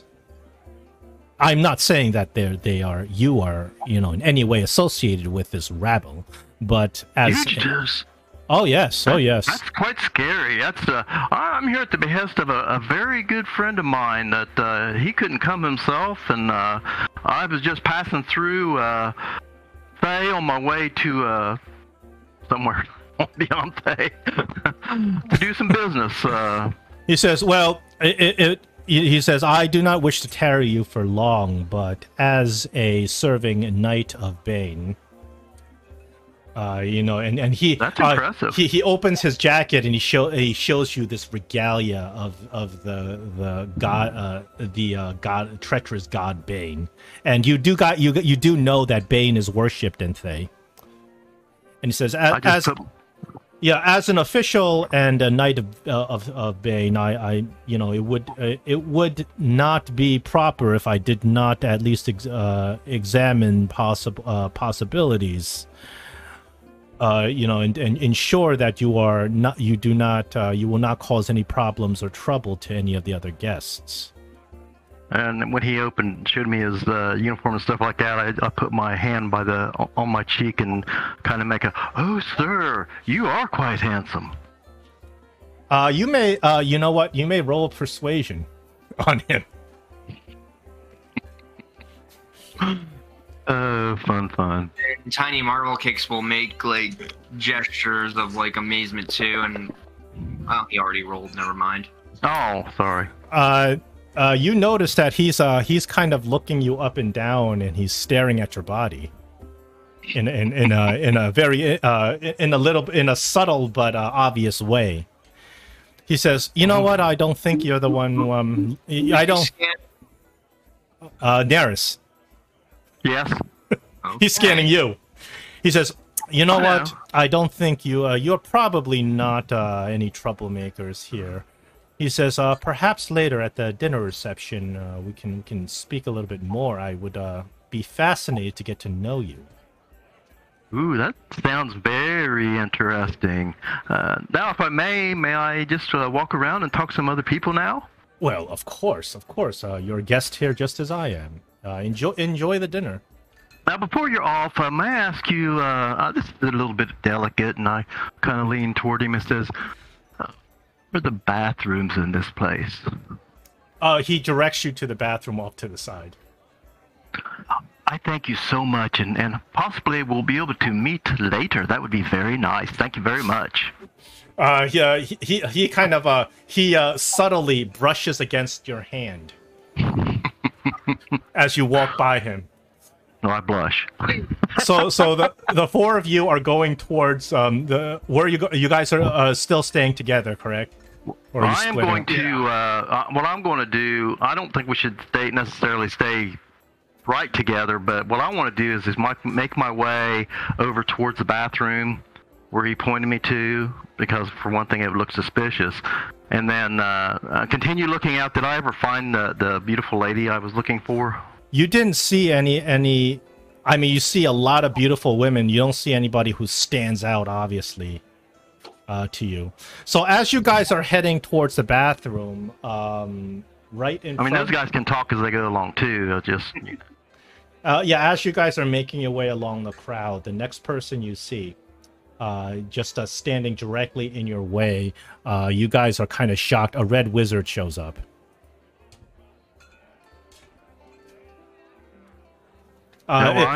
She's labeled Marina, but that's not her name. So, so she looks at the four of you. She says, "Interesting, interesting, fascinating, fascinating, fascinating. Stop!" And she puts her hands up so to stop the four of you. She says, "Oh, you're not Thayans. You're from somewhere else. Where are you from? Where are you from?" And you can see there's a look of kind of pressure and intensity in her eyes. She doesn't seem to be acting very couth. She seems to be like all over the place, anxious. Well, first thing I do is kind of look at her. And she's clearly a red wizard. She's dressed out in full red wizard regalia. There's wisps of magic kind of drifting around. She's like, "Are you demons? Do I need to do true seeing?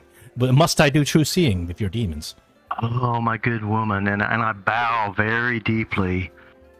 I have so wanted to meet, or at least come close to a red wizard. I have heard so much about you, and you are a very beautiful red wizard indeed, and it is very much pleasure. My name is Mildew, by the way, and it's such a pleasure to meet you. And this is Kitty.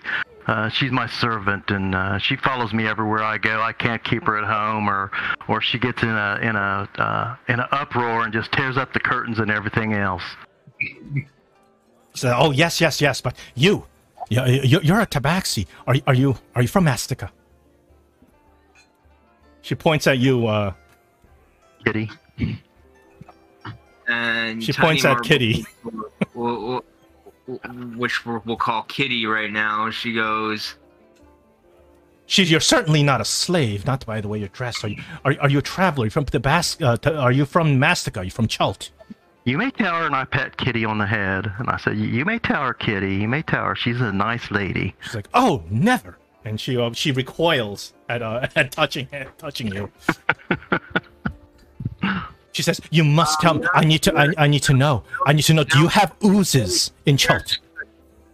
Did Neris touch the red wizard or Tiny Marvel? No, I touched. I was petting. Yeah, but the wizard, she seems to be very hypochondriac. Doesn't want to touch you. I was just petting your head, Kitty, to calm you down a little bit because you was getting a little nervous there. She says, "Are you from Chult? Do you know about the oozes in Chult? I hear there are gray oozes in Chult." It's like, all we have here are these damn ochre jellies and these black oozes, but I need to know about the gray oozes. Ooh, the power. You can see she's very odd and neurotic.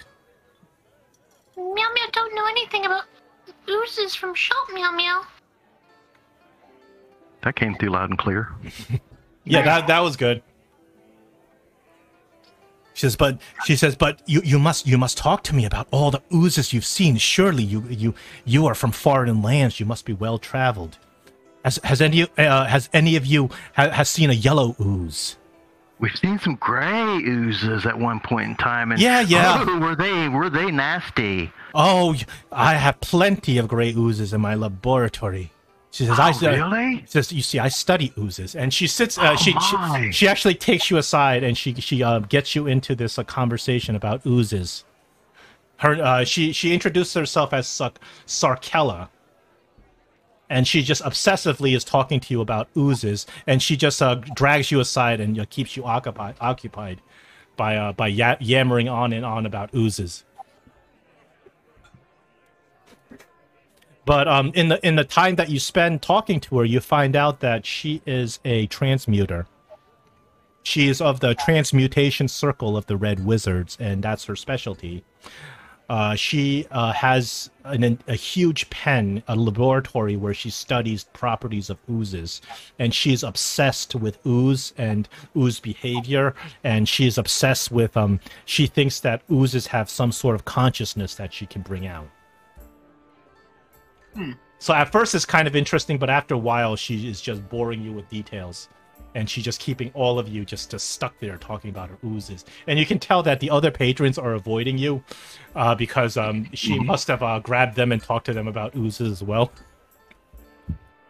Well, I have a friend back home. He would be very interested. Do you have any papers or anything? Or have you written any books about these oozes of yours? She's like, yes, of course. Give me, you should give me your address. I can send them all to you. It's like, I have 15 volumes on the Great Ooze alone. 15 volumes? That's a lot. That would cost a lot in shipping, wouldn't it? It's like, she's like, oh, well, forget it. I'll cover the costs. It's like, I have volumes on acidic properties of Great Oozes and how they change when they absorb living material. Oh, like in a gelatinous cube, meow meow? Oh, the gelatinous cube. And when she says this, you can see that she actually has a convulsion. She's so happy. She's like, oh, if I could only raise another gelatinous cube. It just takes so many resources. She's like, do you know of gelatinous cube? Do you have one? Meow don't have a gelatinous cube. Meow saw one on her travels, meow meow.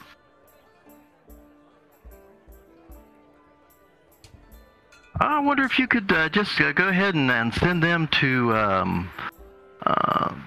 Waterdeep for me. Oh, that's quite a ways, but yes, it could be. Well, that's where my friend's from. I'm kind of a world traveler. I love meeting new people and interesting people, and I write them down in your diary. I'm definitely putting you in my diary. So, yeah, as you guys are talking to this, her name is Sarkella. She actually tells you that she's been called the Ooze Master. The Ooze Master, wow. How much time do you sit there talking? I mean, because, you know, the night continues. Well, how much time I'll say, well, you know, here, I'll write this address down in Waterdeep to send your ooze volumes to, but I think I need to get around and talk to some of the other guests if you don't mind. She says, yes, of course, but seeing that I found another kindred spirit in a love of oozes, you know, I just have to say, I mean, I'm not supposed to tell you this, but, you know, I have to tell somebody. Nobody would listen to me. And she says, you know, they gave me a special project. It's a special project. And her voice goes very low. Says, it's in. I lean in. She says it's in a laboratory hidden beneath Faymount. It has unlimited arcane resources to raise oozes. John, you're breaking up. Yeah, you broke up. Again. After laboratory, you really started breaking up. Laboratory beneath something, and then unlimited something of it. You know, that's when you start breaking up.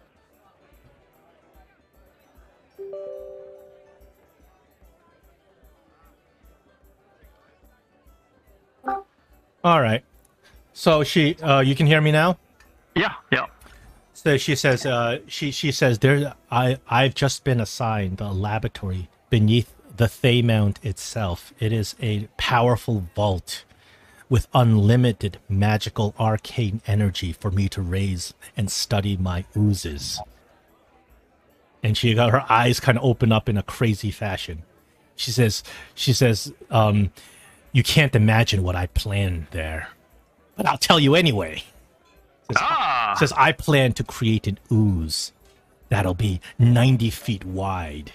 It'll fill an entire room, and it will be conscious. Can you take us there and show us? Says, I'm sorry, I can't let anybody in that place. Says, I shouldn't even be talking about that place. I'm so lucky. But she says, big. But you know, my 15 volumes, that will be the final volume, the ultimate treatise on oozes. Ooh, that sounds so exciting. So you guys excuse yourself from the Ooze Master Serana. Not Serana, I'm sorry, Sarkella. Serana's the one you're looking for. You guys make your way over to the bathroom. All right. I can stand out by the door. It won't take me very long to read the scroll. I'll tell you what my idea is, because I'm not 100% sure how it works, but the clairvoyance, and you make a sensor. Now, and it's invisible. But I was wanting to be able to find that Ethos, or what's her name? That one woman, her Ethra, yeah. Yeah, that's what you're looking for. You don't see And any. then You're not sure. Right. But can you move the sensor just at random, or does it just you have to move it to some place and it stays there? Do I control where to move the sensor? I'm not sure. Even I don't know if the sensor moves. It stays in place. Like when you create the sensor, it stays there, and it doesn't move at all. But you can, at any time, you can kind of connect to the sensor. It's like a surveillance camera.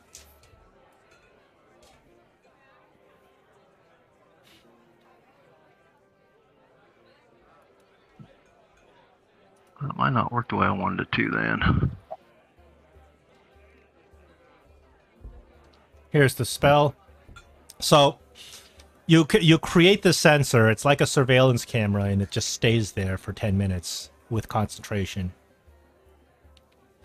And they can't, and unless somebody has see invisibility or true sight or something, they don't know it's there. And the sensor transmits audio and visual. I don't really have to be able to see the place where I'm sending it to. Yeah. As long as I can send it, as long as it's someplace I've seen and it's within range. Yeah. Is that correct? Exactly. So if I could see her before, and as soon as I see her, I could duck. This was my idea: duck into the bathroom, cast clairvoyance, and put it in the spot where she's at, so I can kind of listen into her conversations.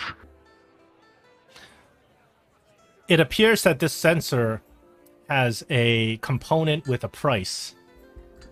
100 gold. Even if it's on a scroll?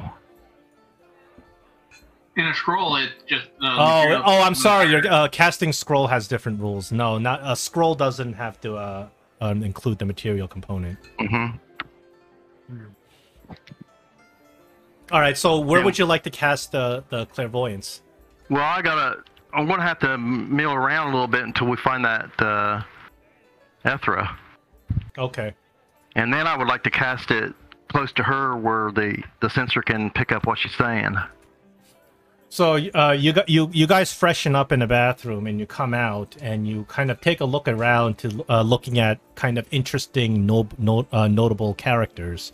You see this young dashing gentleman sitting there in the corner. He's sitting there kind of he looks like he's contemplating something. He's got his finger on his mouth. You see this gentleman, very stately looking guy. He is sitting there. He's surrounded by a whole bunch of people, and he's sitting there with, he's got all these medals and regalia wearing, and even that other knight that you met earlier has been going up to him and talking to him as well.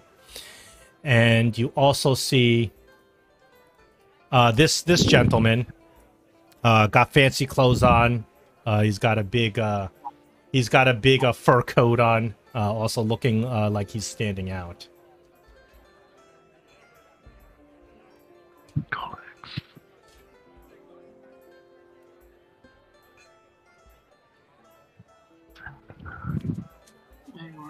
Wow. Yep. This is Ed Greenwood wrote this, so. Ed Greenwood just has a whole bunch of people's names that are difficult to pronounce, with backstories, etc. No. And then finally, you see this woman who really stands out. She doesn't look like she's even from Thay.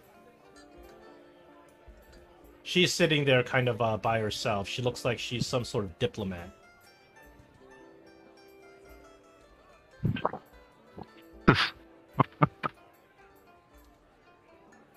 As the world turns. Yeah, you guys are looking around. There's just so many people. Well, it is a party, so. This is a noble party. A whole bunch of rich people. Does anybody want to go out, mingle, do something, try to find out? I think you all need to go out and hobnob. It's up to you. Try to find our target. Or at least walk around and listen to conversations. Where's the bar located? The bar is located like towards the back of the establishment. Most of the make my way. Go ahead. Yeah, most of these patrons are being served by the waiters, but there is a bar you can sit at. I want to walk up to the bar and get something to drink. Now, we were mentioned another guy, Marouche. He's not here. He's not gonna be. He won't be here because he's the guy. Wasn't there two people that was going to be here, and one of them was? He's the guy that you guys have been using his name, and for the whole time to get you out of trouble. He's the guy. He's been conspiring with Gafna the whole time, but he's not at this party. No, I'm talking about the logo, Mothra, and Della Prime. Oh, those two those are the bride and groom, aren't they? Yeah, they're the hosts. That's right. They're not here right now. This is just a reception. When it's dinner time, they'll be announced. Oh, okay. All right. So you guys are kind of indecisive on what to do. So you wait a while, and then eventually the concierge comes out and says that dinner's ready, and all the guests start piling into the dining hall. So you follow all the guests into the dining hall, and you guys have sort of assigned seats on the edge of an extremely long table. You've never seen a table this long. The table is like almost 200 feet. Oh wow! And you look at the material of the table, and it's really fine, like elvish oak. Like it would cost a fortune to get this kind of material to build a table this long. So everybody has their own little assigned seats, and everybody sits down.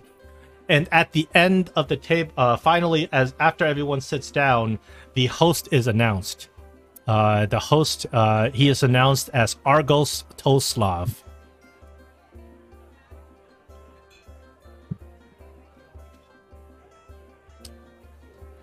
He is a noble, a very wealthy noble and patron of the High Thark Halakun. He actually supports with monetarily a lot of Halakun's dealings politically. That's why he's so kind of connected to him, and that's why everybody's here. And he comes out, and you notice that he comes out with his bride to be, and you notice that this is a little bit uncomfortable because his bride looks to be 1/3 his age. And they sit all the way at the end of the table to great applause. Everybody stands up and starts applauding them. Oh, I stand up and applaud loudly. So he starts banging the glasses. He starts clinking the glasses, and he starts giving a speech. And it's a very kind of very run-of-the-mill kind of speech about how he's so happy that everybody's here.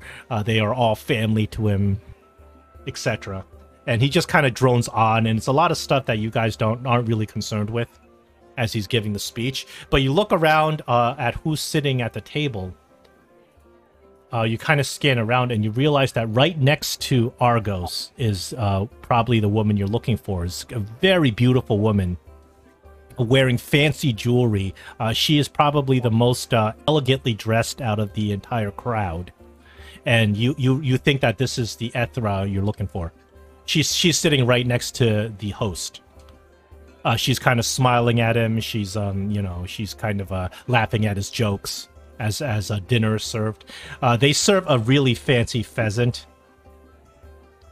And it appears everybody has their own portion of pheasant, which is like, you're looking at a good 90 pheasants that they serve. 90 pheasants, compared to what you guys see people eat when you're walking through Lowtown, where they're eating gruel. This is the sheer opposite.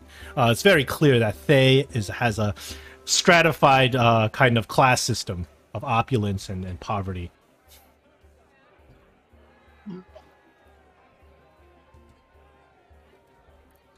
Are we on one end and they're on the other end? You're towards the other end. You're pretty far away from them. Yeah.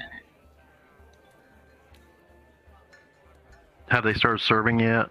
Or are they still doing the preliminary speeches and that kind of stuff? They've already started serving. So you realize that the night's getting late. After dinner, they're gonna have they're going to have maybe a little after party kind of thing, but then they're gonna close up shop and you'll miss your chance. Right. So I'd like to go ahead. I at least try to be a little cordial with the people sitting around us and be like, "Oh, good evening. How's everyone doing?" Like, I know we're unfamiliar faces or we're new to town. One of the people sitting around you is this young man. You find out you get to know his name is Ivor Nikos. He's a merchant's son. And he's here kind of representing his family. They deal in slaves. And he's sitting there and he looks like he's doing some calculations. And when you start talking to him about it, he's like, "Oh, I'm sorry, I'm preoccupied. I'm thinking about the last shipment and the losses that we're taking with the slaves dying to the war." He says, "At this rate, our family's gonna be no better than lesser nobility."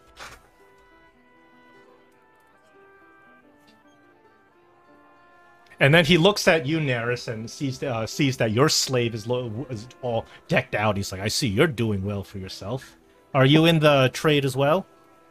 Well, my family's not really in that trade, but I just had an opportunity to purchase this beautiful kitty cat and decided that I had to have her. So I purchased and she served me for several years, and actually she come to love me, and I went ahead and give her freedom, and after she said that she would just like to be my servant forever, so now she dances and makes me happy. But yes, my family's doing quite well, but we're not in that same business. He looks at you quite unimpressed. He's like, "Well, yes, I've had many playthings myself."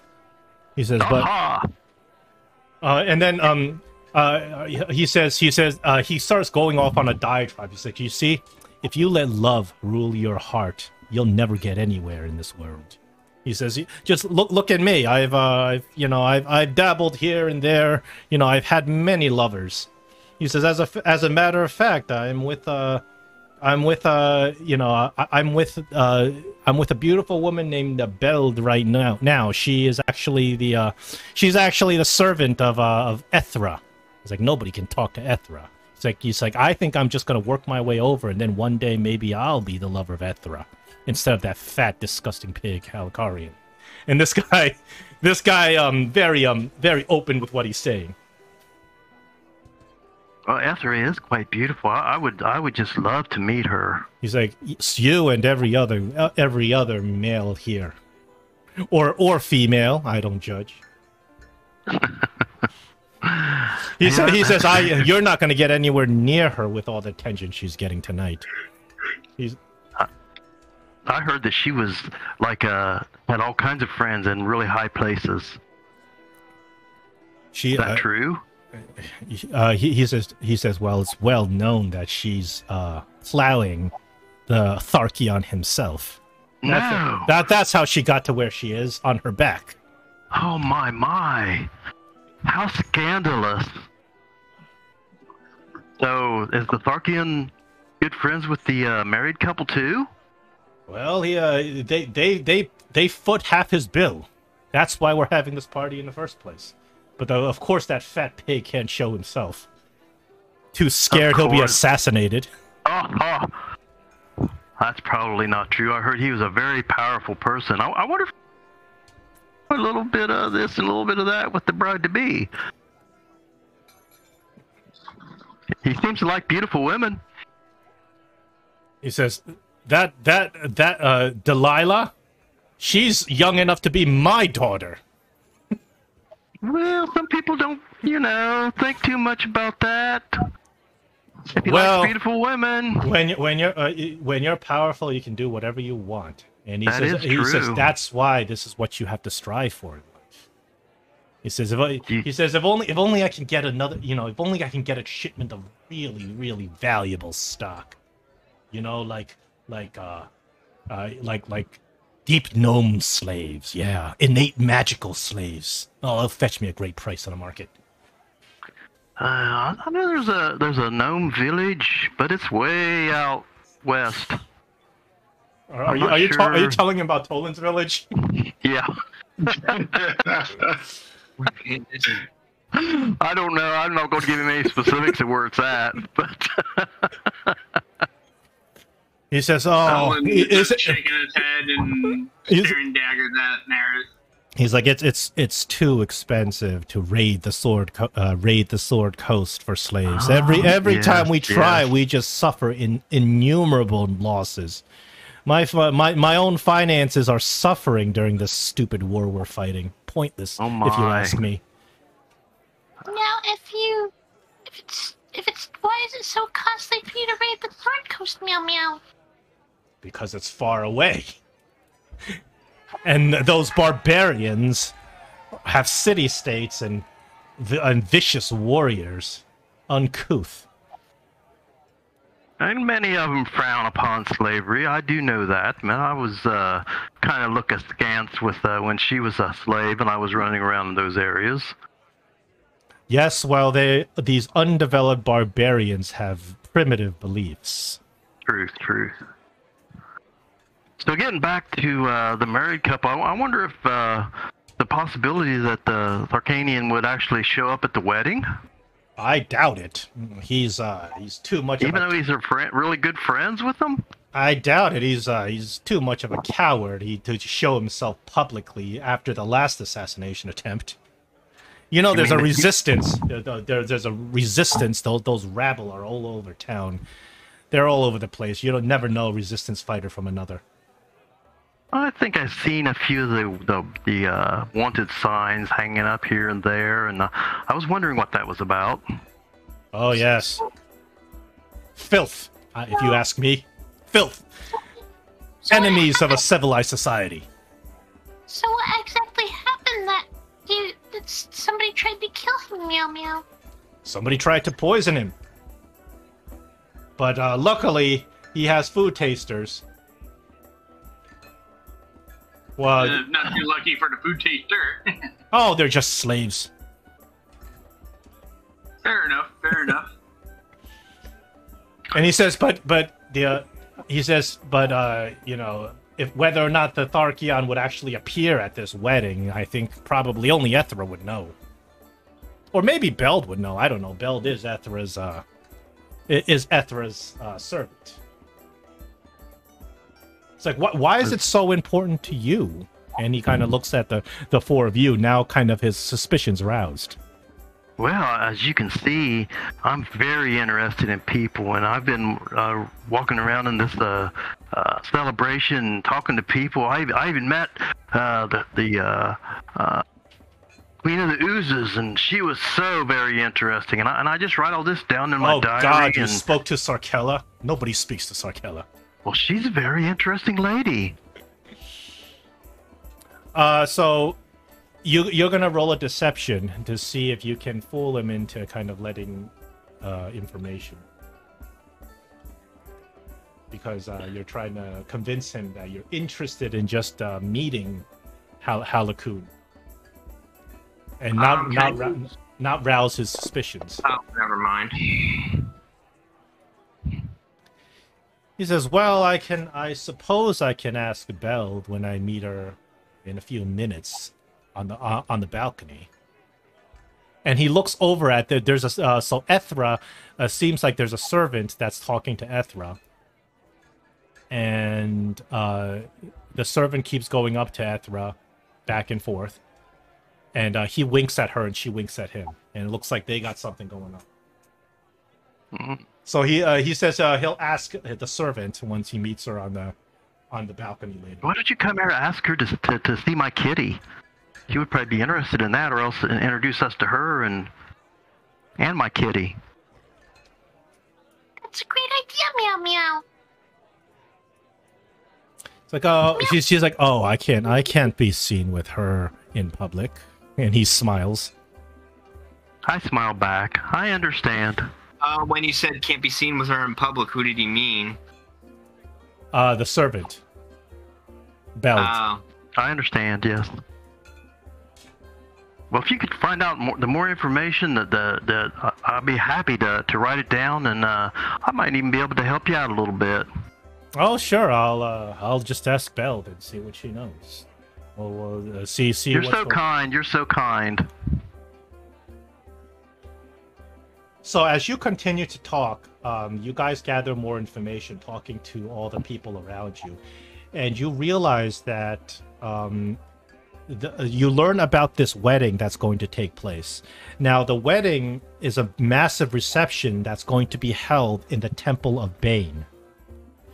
The Temple of Bane is also in a noble quarter, and it is just across the way from where you guys are right now at the estate of Toslav. Now, the thing is, there are two routes to the Temple of Bane. There's the route of Temple of Bane through the city center, and the route to the Temple of Bane through the streets, through the street that you guys came up to get to this state.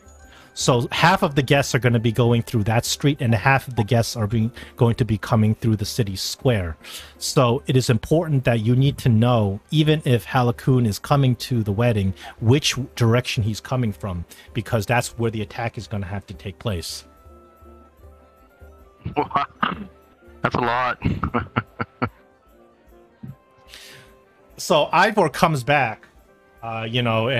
He comes back like 10 minutes later after he disappears with Beld. You notice that his shirt is a little bit undone. He's a little bit messier than he was before. He comes back and he says, yeah, well, I spoke to Beld, and she says the Tharchion indeed will be at this wedding. You tell. Oh, yes. You will behold a magnificence of corpulence that you have never beheld before when you see this man. Why, this man is so large, and you can see that Ivor's getting a little drunk too. He's like, why, this man is so large, he can take up 3 of those seats. Oh, 3? That is a very large man. See, in fact, the only good thing about this pig is that he is a brilliant businessman.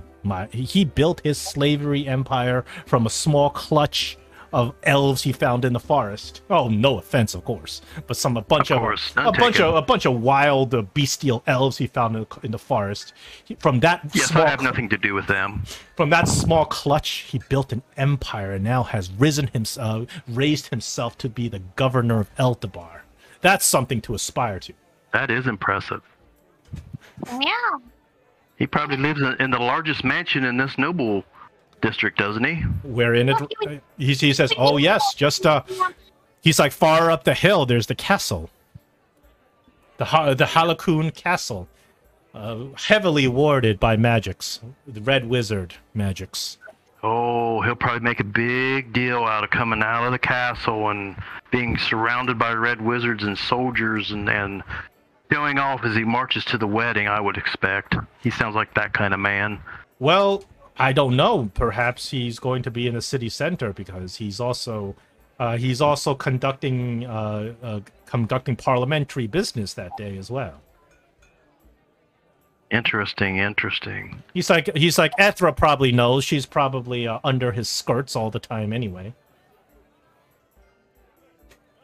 Well, so you could talk to my friends here while I excuse myself to go powder my nose, okay, if you know what I mean.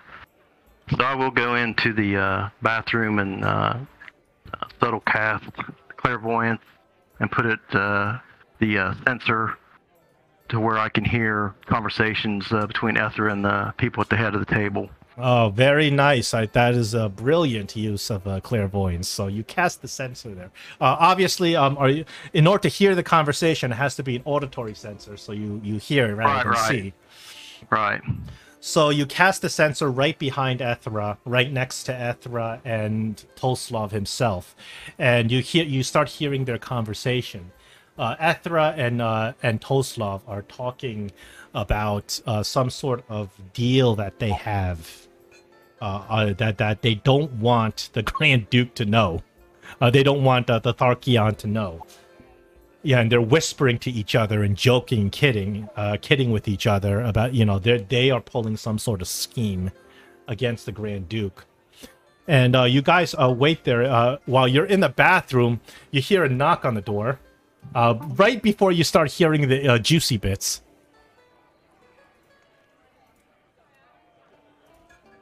That what? There's a knock. Oh. Oh no. Oh, I was hoping I'd get you alone there. What was it, Mildew? Yes, that's my name, Mildew. He's like, he's looking at the all four of you. He's like, oh, well, this place seems to be a little bit crowded. I was hoping that I can just, we can have a man-to-man conversation. I say, well, I'm getting ready to meet with another friend to talk about some slaves at the table, perhaps right after that. You promise? I promise. All right, I'll meet you here. All right. I'm looking forward to it. Okay. So we leave. I thought something like that might happen. So you guys go into a different small quiet corner somewhere, and you start continuing to hear a conversation, and then finally you nail it. Ethra leans over to Argos, and she says, "You know what? This is what we'll do." He says, "On the morning of the wedding, Almond, when he spends the night at your estate, he's going to wake up and he's going to be traveling to the wedding down this road to the Temple of Bane. When he does this, we're going to sneak in and grab those papers."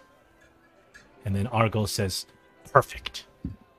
So congratulations, you guys found what you're looking for. You can take some inspiration for using a creative way to find it." Good job, Neris. Good job, Good job, Neris. You definitely were the head on that one. Well, anyway, I'm glad it worked. It didn't work out too good the last time. Well, it did, but... Right. So doing that, we come out of our little corner, and I'm leaning over, holding my stomach, and grab a hold of my mouth and start running out the door, and because I'm retching, and my friends are following me, and then we leave. All right, you make a speedy exit out of the place. Yeah, I got to get out of there. Get back in the carrot before that Thayan Knight finds you again. You want to stick around and hang out, Mildew? Mildew, I thought you were gonna. All right, more fun. I'm sorry about that comment about your village. Oh boy. So I think he would have showed you a good time. Why you don't want to stick around? You guys. Did we make our way out? Well, eventually you guys make your way out of the dinner party, and the carriage is there waiting for you. Luckily, you haven't aroused any suspicions, and you guys get in the carriage and start going back on the way home. On the way home, you look at the path that you're taking, and this is going to be the same path that Halakun takes 3 days from now when he goes to the wedding. You look, that path comes to a fork in the road, and the fork in the road is an area where every single carriage has to stop because of the steep incline of the path you're on. Levels out, and unless the horses slow down, it's going to be a very bumpy ride. So you realize that path that'll be the perfect spot to attempt an assassination, right next to that yew tree, as you make your way back to the Fendelter's gambling club, to the eager ears of Gafna.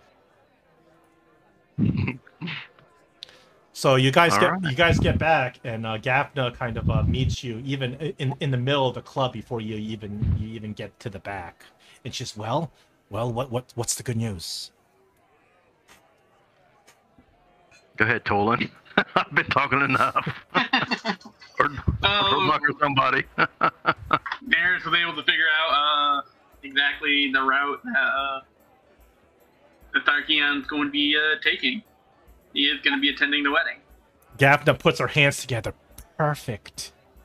She and then she motions for all of you to kind of get to the back and sits all of you down as she kind of lays out her plan. She says, okay, so this is what's going to happen. 3 days from now, the wedding is going to happen, and we know the exact time and place that the tharchion is going to be with his troop. He's at all times surrounded by guards. I don't know if there's going to be red wizards involved, but there will be after this, I can guarantee you. She says, as you know, I've been moving munitions through the sewers in preparation for this. It has come at a great cost and many lives to secure what I have here. And she shows you, she takes out of her coat pocket a little vial. Inside the vial, it's something that looks like an explosive powder, but it's laced with this phosphorescent blue glow. And she says, this is called rune powder. She says, what I'm holding right in my hands here is enough to kill all of us and to level this entire building. And she says, I have a barrel of this stuff. And that barrel will be planted right at that spot. And as the High Duke comes about, we will light that barrel and then we will clear out of there, and it will destroy the entire noble quarter. It will send a message to the rulers of Thay, to Zaz-Tam himself, that the rebellion has begun, that the seat on his throne will be no more. And she looks at you excitedly to see if you're excited as she is. I'm excited. As she's explaining the plan to you, right? A couple of her servants kind of come around. One of her servants, Dolrak, while you're not looking, while Gafna's busy not looking, the servant slips a piece of paper in your hand. Okay. Making sure that Gafna doesn't see, and the servant goes away. By the way, Zaz-Tam was mentioned in Baldur's Gate 3. Oh, did you get to that part? Zaz-Tam is big. He's a very famous guy. In yeah, came up in in a magic mirror. I don't know if you found that part or not, but I don't know if I found that specific part. I mean, there's a lot of stuff in it, but they specifically was asked, the magic mirror specifically asked questions about him. Oh yes, I remember that part where you have to that hidden away area. If you answer it wrong, that big, huge orb comes out and kills you. Yeah. Yeah, I remember that part. That was pretty freaking cool. I just gotta say. Yes, it says, how do you feel about Zaz-Tam? And the correct answer is, I hate him. That's what I answered. Yeah. So. well, you're answering in the words of the guy who built the place, and the guy who built the place was a rebel. That's why that's the correct answer. That was kind of a spoiler, so we're sorry to anybody else that hadn't played it yet. That's a minor spoiler. It's not like a minor spoiler. There's so many like other things that are massive spoilers that I know. They'll ruin the game for some people. Oh yeah, I would never do that. Actually, that room was really hard to get into. That was part of the even in the playtest. I actually in the past I had no idea how to get in there. Yeah. Because I failed the checks and then I kept dying. Yeah.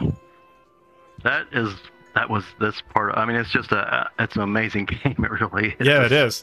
Well, you're gonna see more connections to even the game that we're playing, because I heavily use the lore of things that are important in the Baldur's Gate franchise. Oh, cool.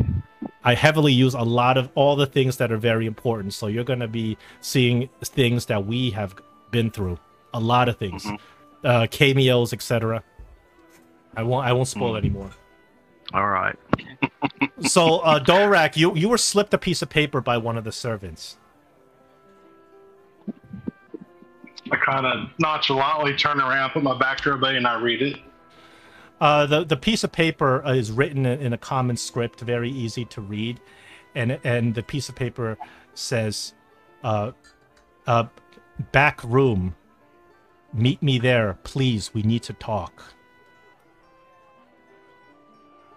Okay. It's not signed. No, it's not signed or anything. So I just kind of like walk around a little bit and kind of sneak off away from everybody and get to the back room. So Gafna continues talking to the rest of you about, and she doesn't even notice you leaving.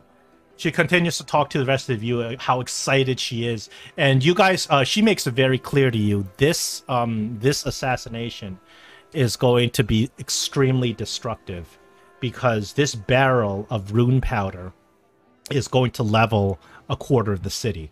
It's not just going to kill everybody in the noble quarter. It's going to probably kill everybody in the surrounding areas, the docks district. There are people living there. There's like not even nobles, like just regular people are living there. It's going to be a massive kind of destructive force, and she seems so eager about it. So Dorak, you kind of just like saunter off and you go to the back room. When you get to the back room, you notice that there's a locked door. You look at the locked door, and the locked door has like one of those little windows with bars. You go to the window, and you look on the other side of that door. You see the man that you helped save.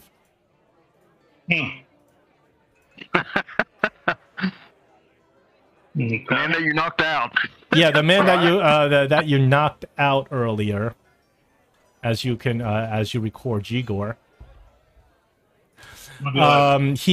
His hands are bound. He is healed. It looks like he has been healed, but his hands are bound behind his back. His his feet are bound. He kind of he's on the ground, and he kind of motions over. He says, hey, you. Please, let me talk to you. Yeah, what can I do for you, man? Why are you back here? Why are you in this? Did you say something to her? I told you. Gafna will not let me leave. She's a fanatic. She's out of her mind. She wants to kill thousands of people. Innocent people. Children. You can't let her do this.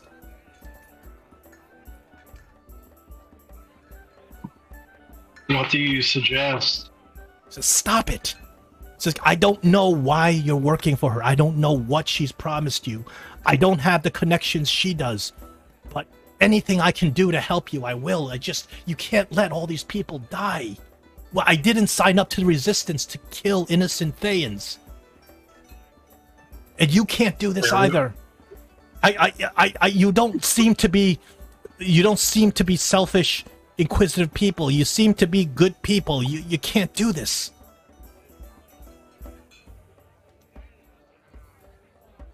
Well, we kind of need her help, so that's why we're doing this. He says, well, what has she promised you? Maybe I can find it. Says, we need to find can't think of that person's name. Serana. Yeah, we need to find Serana. How much do you tell him about what you need to do? That's a good question. Yeah. I'm just gonna. He seems. I mean, in the predicament that he's in, I'm gonna go ahead and just kind of divulge pretty much everything. Like everything in terms of you guys are from a different realm, and this is a pocket that we're trying to. Oh, how do I word this? Won't chat. No, I can't give him suggestions. Yeah, because you're not with me, right? I'm not with you.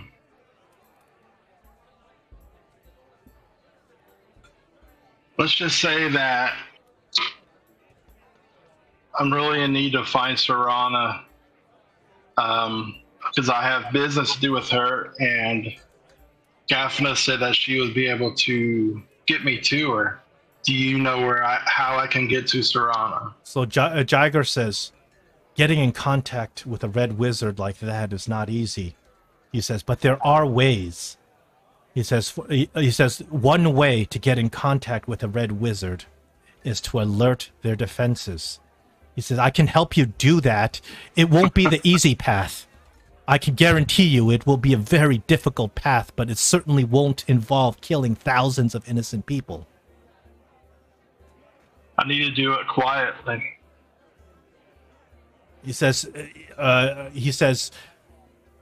there's no quiet way to contact the Red Wizards. He says, I don't know what how Gafna is able to contact them, but I am sure that in the end there will be a price to pay for dealing with any of them. He says, I can help you. I can't promise that my way will be easy at all. Can't promise that my way will be as straightforward and direct as Gafna's way. But my way will be the right way because you won't be killing innocent people. As much as I hate to see Almund Halikarian continue to live, I can't live with the conscience that I didn't do everything I could to stop this senseless slaughter. Gafna has gone fanatic, and she's lost sight of the very purpose of the resistance.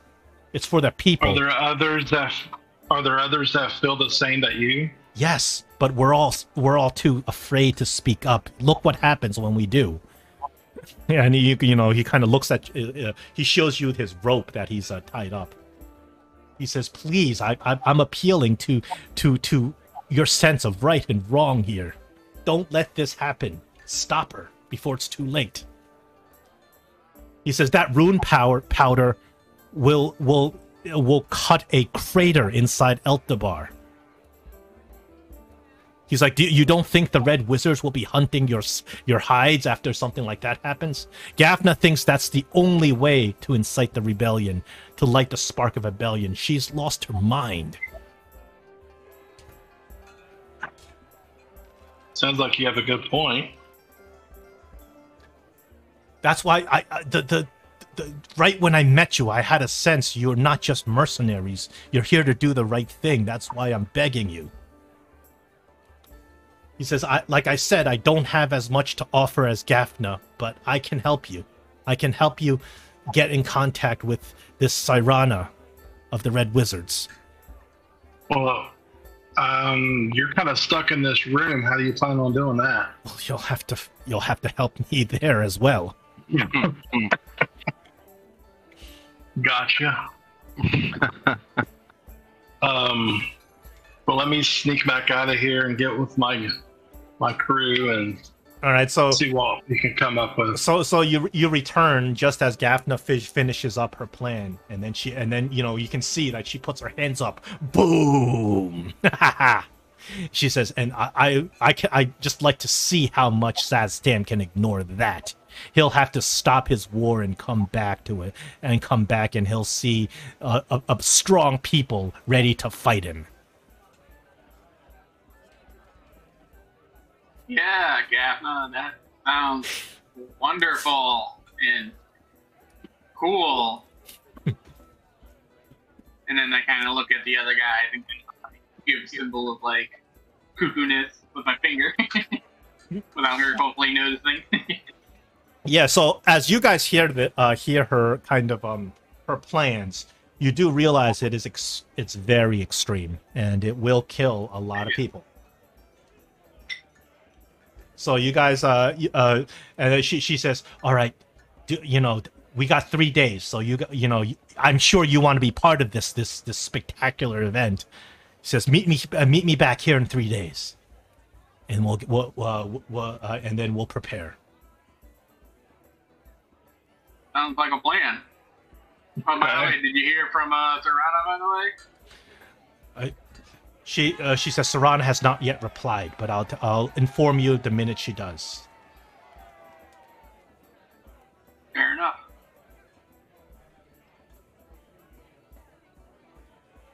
And so we exit up to our rooms. Yeah, so you guys are now sitting like in your rooms, kind of sitting there thinking and contemplating the situation. You guys, you got to choose what you want to do. Actually, before I'm gonna tell the guys that I had a letter gave to me. Like, I'm gonna ask Gafna a question about all this. About what? About all this stuff. Oh. Tiny will just ask Serrano. She'll just be like, if Meow do this, wouldn't the king just get mad and just kill all of you and replace this tharchion? She says. She says he says perhaps, but you have to understand the significance of this action.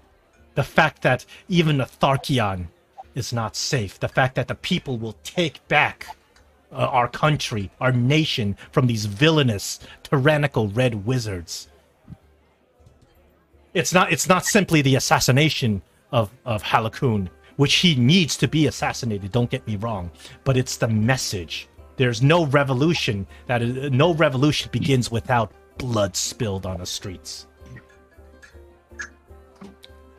And you can tell that she says I mourn the lives that the innocent lives that will be lost in this action, but they will be martyrs to our cause. Yeah, I think we need to. You can tell that she is 100% convinced of what she's about to do. She's way over the edge in her obsession. She's willing to. I don't know about you guys, but I'm pretty wore out putting that all that acting on and stuff like that, and that guy coming on to me, that kind of freaked me out. So I'd kind of like to get some rest. Yeah, let's go up to our rooms and get us sleep, and we'll come back tomorrow and go about our business. Okay. All right. So here's a question. So we're in Thay, and we're 5 years in the past, right? Yes. Okay. However, whatever had happened, according to you and your knowledge of history, appears to be able to be altered while you're here. So the things that you do here do make a difference. Or you learned that in the past, way back in the first adventure, when I think that back then there were two groups, but one of the groups saved Meepo and the other group saved the other. Our group saved Meepo. And depending on which one your group you saved, that character actually came back and gave you a gift later on. So you realize that whatever you do here does have an impact and will change the course of events. Okay. Well, can I do a history check to see if I heard of an explosion in Thay? You haven't heard of an explosion in Thay. We have not? No. And because it hasn't happened yet. No, but even in your time, you haven't heard of an explosion 5 years ago. And you do know that Thay came in an attempt to invade the Sword Coast 5 years ago. And the Thay failed. They lost the war and they were driven back by an alliance of city-states of the Sword Coast. At this time, the war is still going on. That's why Zaztam is not around. He is at the front lines fighting this battle. All right, let's go to the room and talk about what we need to talk about. Before we do that, now, is it possible that, like, our younger selves might be somewhere in the world? It is possible. Well, they probably are, but they're probably not in Thay. No. You know for certain that your younger selves are not in Thay. And I'm still in the woods now. I took my trip. I forget how long I was going. What? You was probably in the caravan still. You would have been pretty young anyway. You're still traveling somewhere in the caravan. Okay. And in this time, Janice Sunbeam is still alive. Yeah, so you're going to try to change time. You're going to try to maybe warn her and then try to change time. We can try that if you know how. Yeah. If you have a means. Yeah, I'm going to cast Sending. All right. Can Sending reach...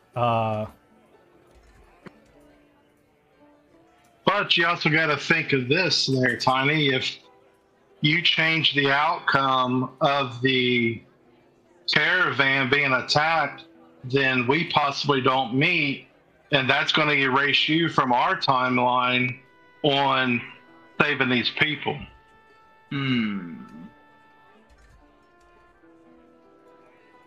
You ever watch Flash? I guess it depends on how time travel works in this campaign. Well, it's all magic, so it can work any way the DM wants it to.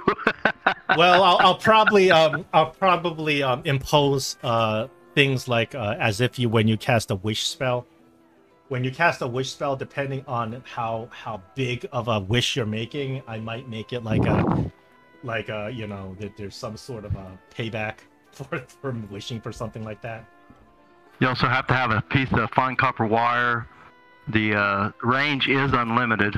Yeah, you can attempt ascending, actually. Yes. And sending can even go across other planes of existence. Which if you do cast sending to talk to somebody from another plane of existence, there's a 5% chance that it doesn't arrive. Yeah, that's behind the cover roll. Don't worry about that. And plus, there's also a chance that whoever you send your message to might not believe you anyway. All right. Well, you can go ahead and send a message. I'm not gonna stop you from that. Well, can we go back to our room? Yeah, you guys are back in your rooms at this point. If I were to do it, it'd be from my room, not out in the open. Well, I'm going to ask what would I know about the religion of Bane? I would probably know quite a bit, wouldn't I? Sure. How much do you want to know about the religion of Bane? Do you want to know? It says I'm going to argue with these guys that this is a terrible thing that she's ready to do, but think about this. The wedding is going to be in the temple of Bane. Bane is every bit as bad, if not worse, than Shar. It's one of the most evil things. And then plus, the guys down in the that were torturing the guy, they were taking a lot of pleasure in the torturing, and that's kind of what Bane wants his followers to do. Well, we had. Oh, sorry. Yeah, I'm just going to give you... Oh, I'm giving you info on Bane, if you want to know about Bane. Bane is the god of oppression. He is one of the three gods, Bane, Baal, and Mirkul. These three gods used to be humans, but they have acquired godliness from the god of death, Jurgal. And they themselves became the three evil gods. Bane is worshipped in Thay, because he's also the god of oppression and lawfulness, and the god of slavery. So the reason they worship him is for power. He creates a system, a stratified system of society and power. Of course, he is very evil, and they're totally fine with worshiping an evil god. The explosion, of course, will utterly destroy the Temple of Bane. It will destroy the Noble's Quarter. It will destroy a quarter of the city. Go ahead. Okay, and furthermore, if you think about some of the people we've met, when we was even at the party, we met a slaver and he was wanting to find a way to go get some goblins to use as slaves. We found we talked about a guy that based his power, the Tharchion, that based his power on oppressing and enslaving elves. This is a horrible city. I don't have. I mean, honestly, I'm a nice guy, generally. And to be truthful about it, death isn't the end. I know that from my God. So they're going to end up somewhere else. I mean, they might be surprised where they end up, but this is a truly evil city, and I don't have, honestly, a problem with blowing it up. All right, we got to vote for blow up the city from Neris. I mean, this is Bane worshipping we're talking about. I mean, come on. It's at least as bad as Shar, Dorlak. Oh, Bane is I mean, if you were to gauge it, Bane is probably worse than Shar. Yeah, I would actually say so too, just based on what we've learned about Shar in Baldur's Gate 3 from Shadowheart. Shadowheart, she never stops talking crap about Saloon. You notice everything you find, like you find a Saloon idol, she's like, oh, that's a trinket, just sell it, it's worthless. Yeah, I know it. She's constantly talking crap about Saloon. She's really interesting. But I really do love how they put out the Saloon versus Shar dynamic in Baldur's Gate 3. That's a big deal in Faerun. That is cool. There's another very famous Baldur's Gate character that worships Shar. She was a drow that she got kicked out of her drow city and got excommunicated by Loth, and she decided to go worship Shar instead. There's another one. Well, Loth is pretty evil too. Yeah, Loth is regional, you know. Yeah, that's true. But she don't bug people up above much anyway. Well, she tries, but she rarely succeeds. Right. Anyway, I mean, I think there's a lot of good arguments for letting her go through with her plan. And plus, you say, well, innocent people's going to die here. Well, the war that's being waged by Zoftan, there are people dying, and if that takes him off of that war to come here to investigate these rebels, then that's going to save people in that war. You're right. Pragmatically, the body count's probably that you save is probably the same that you kill here. And my god's in charge of escorting people to their final plane, and I know that there's some kind of life after death. Now, for some of these evil gods, I don't know what that life's going to be, but it's not really going to be the end. And they might get what they deserve. The idea is, it's not about the people who are evil here. It's not everybody in Thay is evil. Obviously, there's commoners, a lot of commoners in Thay. They hate the fact that they're oppressed, and a lot of them are going to die too. That's the moral conundrum that Jaigor brings up. Not that he thinks that these evil guys and these worshippers of Bane should live, but he thinks that the cost of killing the innocent people around it is not worth the action. Well, I'm still kind of for letting her do what she wants to be, however crazy she is, because that's going to play into our hands. If she can help us out, truly help us out. Oh yeah, she is going to help you out. You're going to get what you need by helping her. And then plus it'll be a great distraction. Yeah. For what we're doing. You're not sure how much Jaigor can help you. He promised to try to help you. Exactly. You're not He's sure. tied up in a chair. Oh well, I could just make you cast a bunch of high-level spells so the red wizards come and get you and then introduce you to her. Yeah, that'd be great. Right. That was the last thing I was thinking. Yeah. But anyway, I wouldn't, we don't know anything about him at all, and I know we don't know a lot about her either, but we know more about her, and she's been more true to her word for us than what he has. Of course. Not that he's really had a chance, but... the only time you've met him is he's been getting tortured. Getting tortured, and now he's tied up with people, that he was getting ready to turn over information on, so... that speaks to his character a little bit. I mean, torture, I'm not going to say much, because, I might break down under torture, too, especially what those two weirdos are doing, so... Anyway, that's my 2 cents. I hear your 2 cents, Nair. 2 coppers. I hear your 2 cents. 2 coppers. But I just don't think that we need to be as big as it needs to be. I think it needs to be smaller. I will not feel comfortable just letting those who just happen to be the children and everything around here. It's like they don't know anything better. They haven't learned anything better. Not just children, but all the slaves were here even against their will. They're all dying as well. All the slaves and servants and all the downtrodden of society that get caught in this blast. And the same thing's going on with the war that's being waged by Zoftan. Oh yeah. A good alternative would have been if she used a smaller amount of that rune powder, and instead of blowing up a quarter of the city, just blow up his... Oh, she is fanatical, and she is convinced that she needs to actually blow up half the city in order to get enough attention and get people on board on the resistance. She thinks that a small assassination attempt is not going to do anything. People are just going to... Yeah, but then blowing up half the city, that goes from an assassination to an act of terrorism. Yeah, genocide. Yeah, she doesn't recognize that. She doesn't really recognize that. You can tell that she's kind of lost it mentally. and she's obsessed, and she's going to go through with this plan. So it's up to you guys to decide if you want to help her or stop her. Could just have people spread word that the resistance is just a bunch of terrorists that are just running around killing people. I don't think that's a good idea. No, because we're kind of resistant. This is Thay. I don't think that's a good idea. They already dislike the terrorists and have wanted posters up about them, and they have wanted posters vaguely describing you guys when you broke Jagger out. Yeah.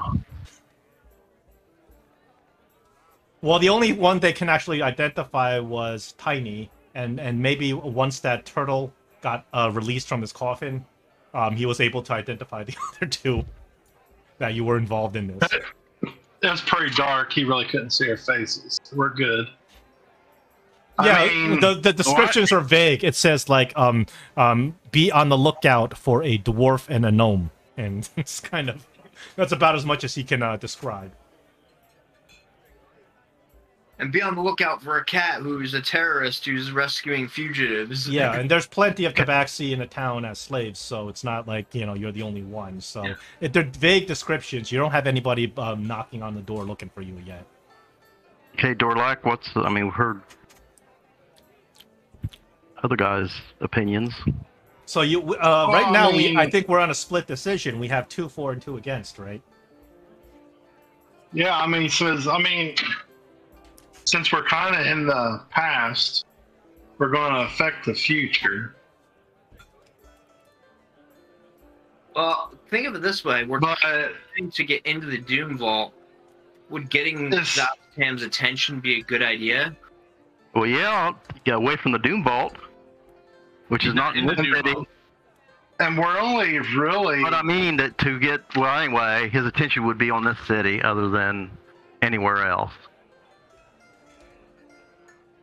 I don't think we want that much attention to be. Well, we're going to leave this city. What's your alternative, Tolan? Well, remember, we also know the future, and we know there wasn't a big old explosion. Yeah, but the future can change. We've changed the future. Well, not necessarily us, but the future's been changed many times. When we go into the history of Fudge and do different things, we change the future. I understand that. Anyway, well, and what's your alternative? I'm asking. We haven't done it. I don't have a problem with following through with an assassination attempt. I just think killing all the innocent people is an unethical. Well, I know, but how are you going to do it? Yeah, the problem is this. The problem is Gafna is obsessed with actually causing this explosion, even more so than the assassination itself. I mean, if you really look at her, I mean, she looks nice. What's the point of this? She's nice looking. The issue is that she's gone fanatical. She's gone fanatical. Yeah. She's lost it. And the whole country's fanatical. She just plans on blowing up the city when... Well, it's not going to be the whole city. And many of her resistance fighters, like Jaigor, don't even want to go through with this. But it seems like she's the leader. She's the inspiration for everybody. And it's hard for anybody to question her. I think what we need to do is... We have time. We have to come up with a plan to... You have 3 days. Yeah, we need to come up with a plan to not destroy the city. That is just too ridiculous. Well, it's not destroying the whole city. It's destroying a block. You're destroying the city and killing lots of innocent people. This kind of explosion will destroy 1/4 the city. It will cause a crater. As if a meteor hit the city and 1/4 of the city will be gone. Anything that's there, doesn't matter how powerful you are of a red wizard, you're dead. This will disintegrate you. So not only, even after you put the munitions and light the fuse, you have to get the hell out of there quick, or else you're gonna be caught in the blast yourselves. That's what I was gonna say. Like, Like She where- Gafna laid out a plan where they have horses. So what happens is they're gonna the minute that because she knows how long it's gonna take exactly for the Tharchion's carriage to get to that spot. So the minute she sees Tharchion's carriage in range, she's going to they're the agents and you're gonna be there as well. You're gonna light the fuse, and then you're gonna get on the horses hidden behind the hills, and you're gonna dash. And by the time the explosion goes off, you should be clear of the city.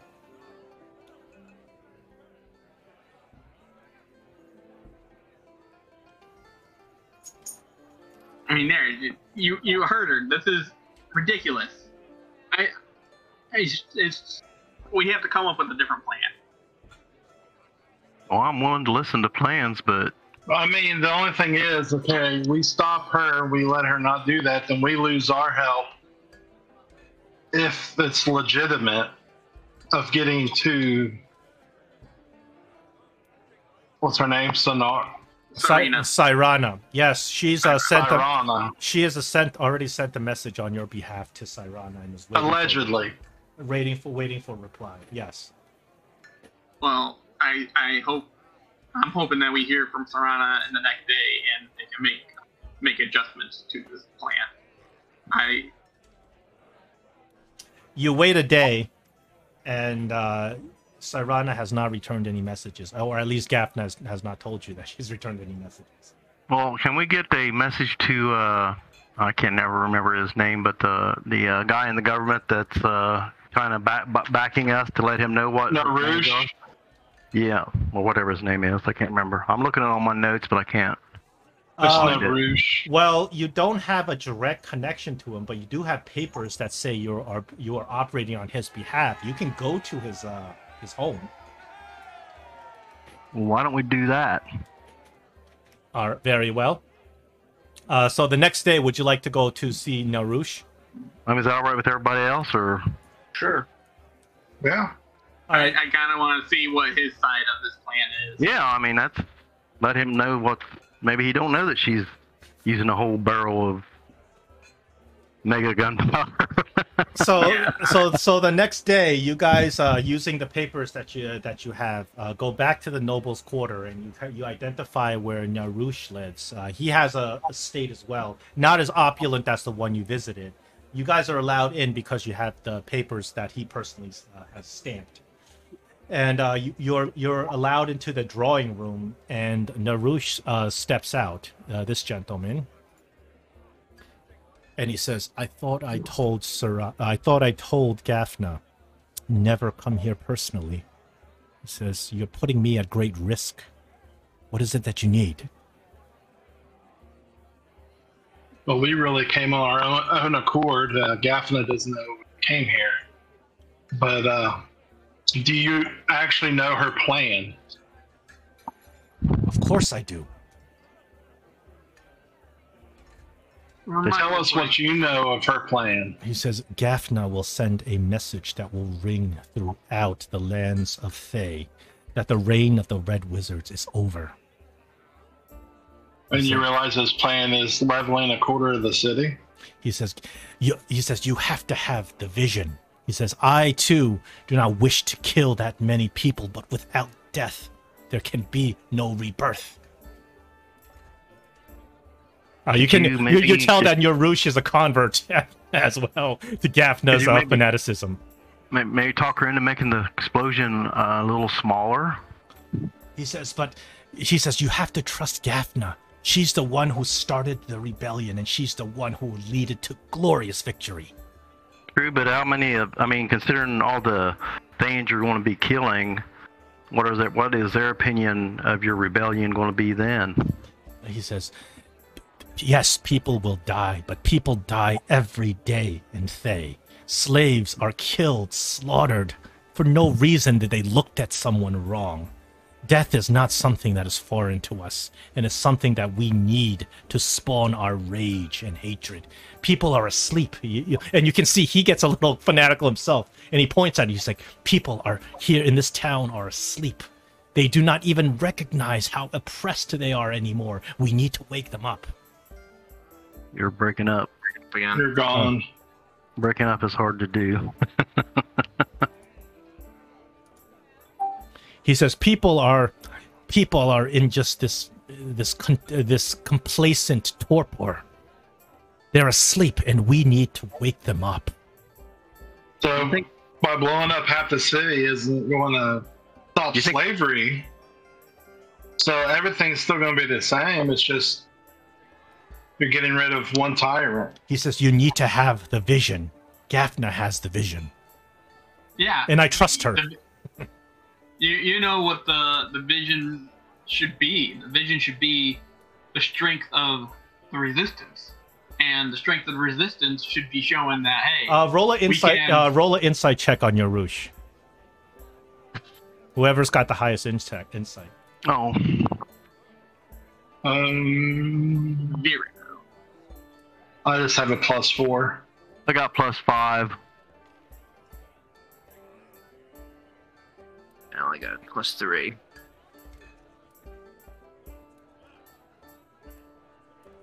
Tolan? I have 0. As you're talking to Narush, you start recognizing that his eyes are flinching, his hands are kind of quivering a little bit as he's talking to you. He something dishonest is going on, like something he's not letting on, and when he's talking to you, he's talking like he's completely 100% in support of Gafna. But you realize that he has some other intentions or some other thoughts. What's Gafna holding over your head? He looks at you. He's like, "That's none of your business." He says, "But what I want to know is if you're going to interfere with her plans." And he starts looking around his parlor.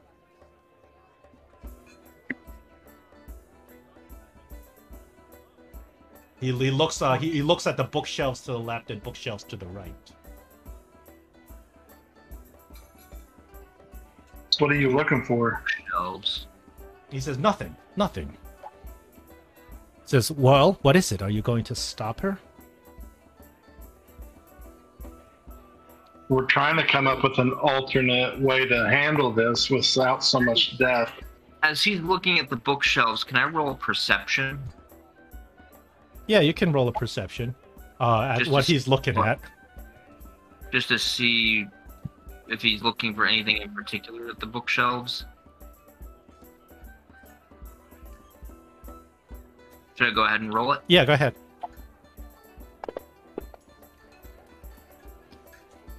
You don't see anything in particular that he's looking at. They just look like standard bookshelves. Stocked with like fiction, historical fiction and stuff. Romance novels, whatever. Tiny marble. 50 Shades of Grey. Yeah. Hmm. So you're subtly getting a hint that Narush has some sort of ulterior motive that he's absolutely not interested in sharing with you. Even though up front he's 100% in support of Gafna's insane plan. All right, Tiny Marble Cakes will pipe up and say, If they actually do this, they'll kill this tharchion, but then meow meow wouldn't the king just replace him with another tyrant meow meow? And would that tyrant be you, possibly? Narush smiles for a second, almost imperceptibly. He says, "Who knows what Sam will do?" I think you guys have figured it out. Tiny, cast some inspiration. You just figured out his little plot. yeah, because I'm thinking both in and out of game, it's like, well, if they assassinate this guy, Zastam's not going to care. He'll just replace this guy before his because body even... you guys know that Narush, he has been putting out an appearance to everyone that he is extremely hard on the resistance, and people like him for that. So you've just figured out that if once Halakun gets assassinated, Nirush will be the next Tharchion. But the question is Nirush going to be a good Tharchion, or is he going to be just as bad as the old one? Probably no such thing as a good Tharchion. I was gonna say he's already showing deception to the people that he's on their side when he's trying to basically overthrow the government himself, so nonchalantly through Gafna. So he doesn't seem very. Need to figure out a. You don't get the vibes that he's trustworthy and he's a good guy just from the little that you've been talking to him at this point. He says this is an assassination, and this he says this event will take place.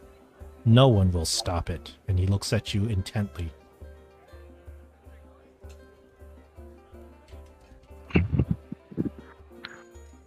Fair enough. What's in it for you if we don't stop it? We could make enough noise to probably ruin their chances. We know what the plan is. We know the whole plan. He says, I warn you of talking of such dangerous actions. You have to understand where you are and who holds the power here. Yeah, I do understand He says in a threatening tone. I'm just asking what's in it for us. Is there any way you can help us to turn our backs on this situation? And he looks at you and says, interesting. Tell me what you suggest. We would like to be able to get a hold of a certain personage. Just to talk. To talk. I can introduce you to... if I become Tharchion after this event, I will be powerful enough to introduce you to Zaztam himself. Well, I mean, we don't hold many cards if the event already has taken place. Ooh, but if you can introduce us to... I'm saying this out of game, out of character. If he introduces us to Zaztam... you don't want to be introduced to Zaztam. No, I don't want to be introduced I to don't want to be... Elminster has warned you heavily against really... I was thinking more on the lines of him getting a hold of the Red Wizard we're trying to get a hold of. Well, what's your proposal to him, though? Because he needs this to happen so he can become the Tharchion. Well...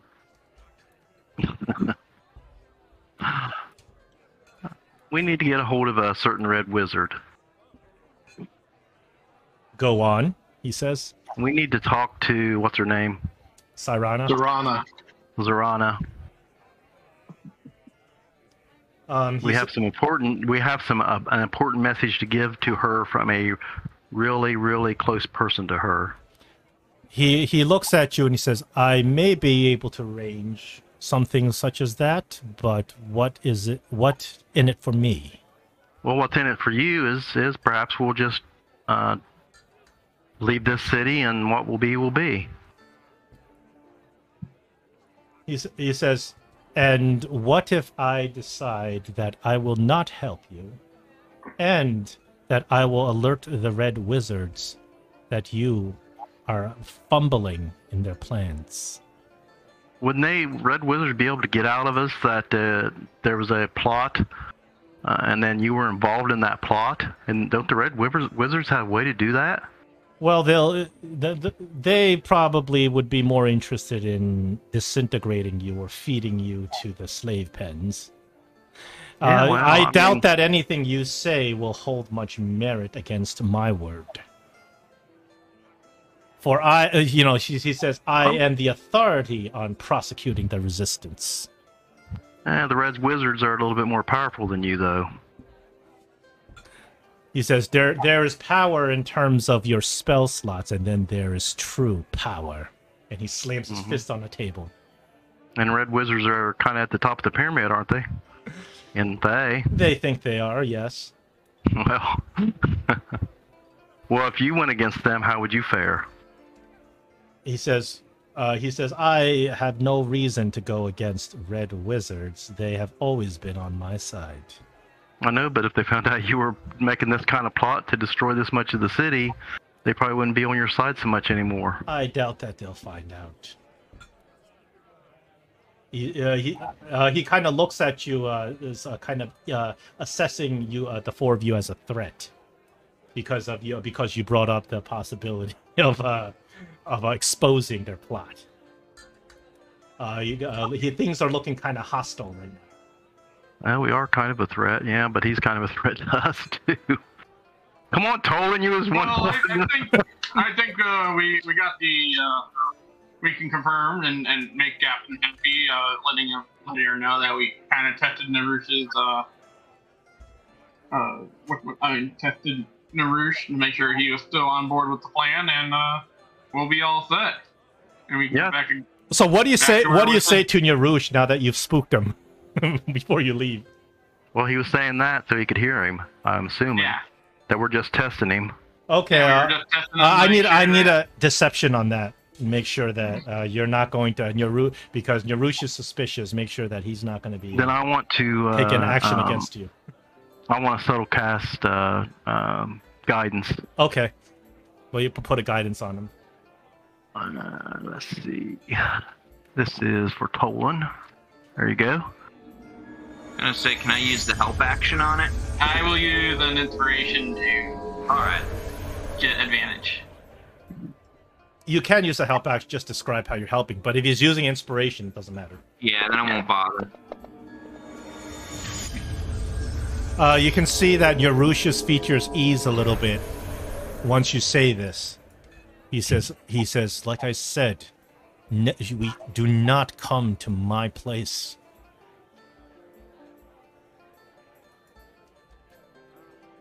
We apologize, and we'll head back, and we're definitely going to help. We actually agree that this plan should go down, and we're actually going to help see that it does. He still eyes you somewhat suspiciously, but he doesn't look as threatening as he was before. Yeah, I guess we leave. That's kind of what Tolan's getting at, so... All right, so you guys kind of head off of his place. You guys realize that he's not that much of a help. It doesn't seem like he's that good of a person himself. That did not go exactly like I hoped. But at least we know what he's up to. Well, Tolan, you just need to go tell her that he's got some kind of ulterior motive. Maybe we can pit them against each other in a way. She probably knows. Question is his estate anywhere near where the explosion is going to happen?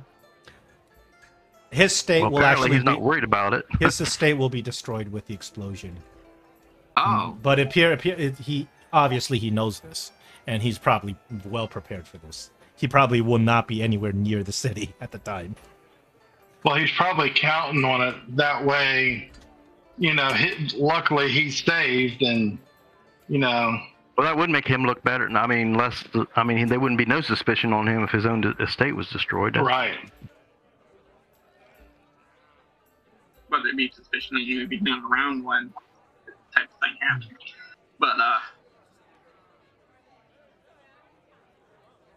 mean, I don't think Gafna needs to know that we went and talked to him. And let her know that we just tried to figure out and all that type of stuff. Well, you know, it's about 10 till. Could we just go ahead and take a break and give us a week to think about this? Absolutely. We can continue this next time. You guys can kind of mull over what you want to do.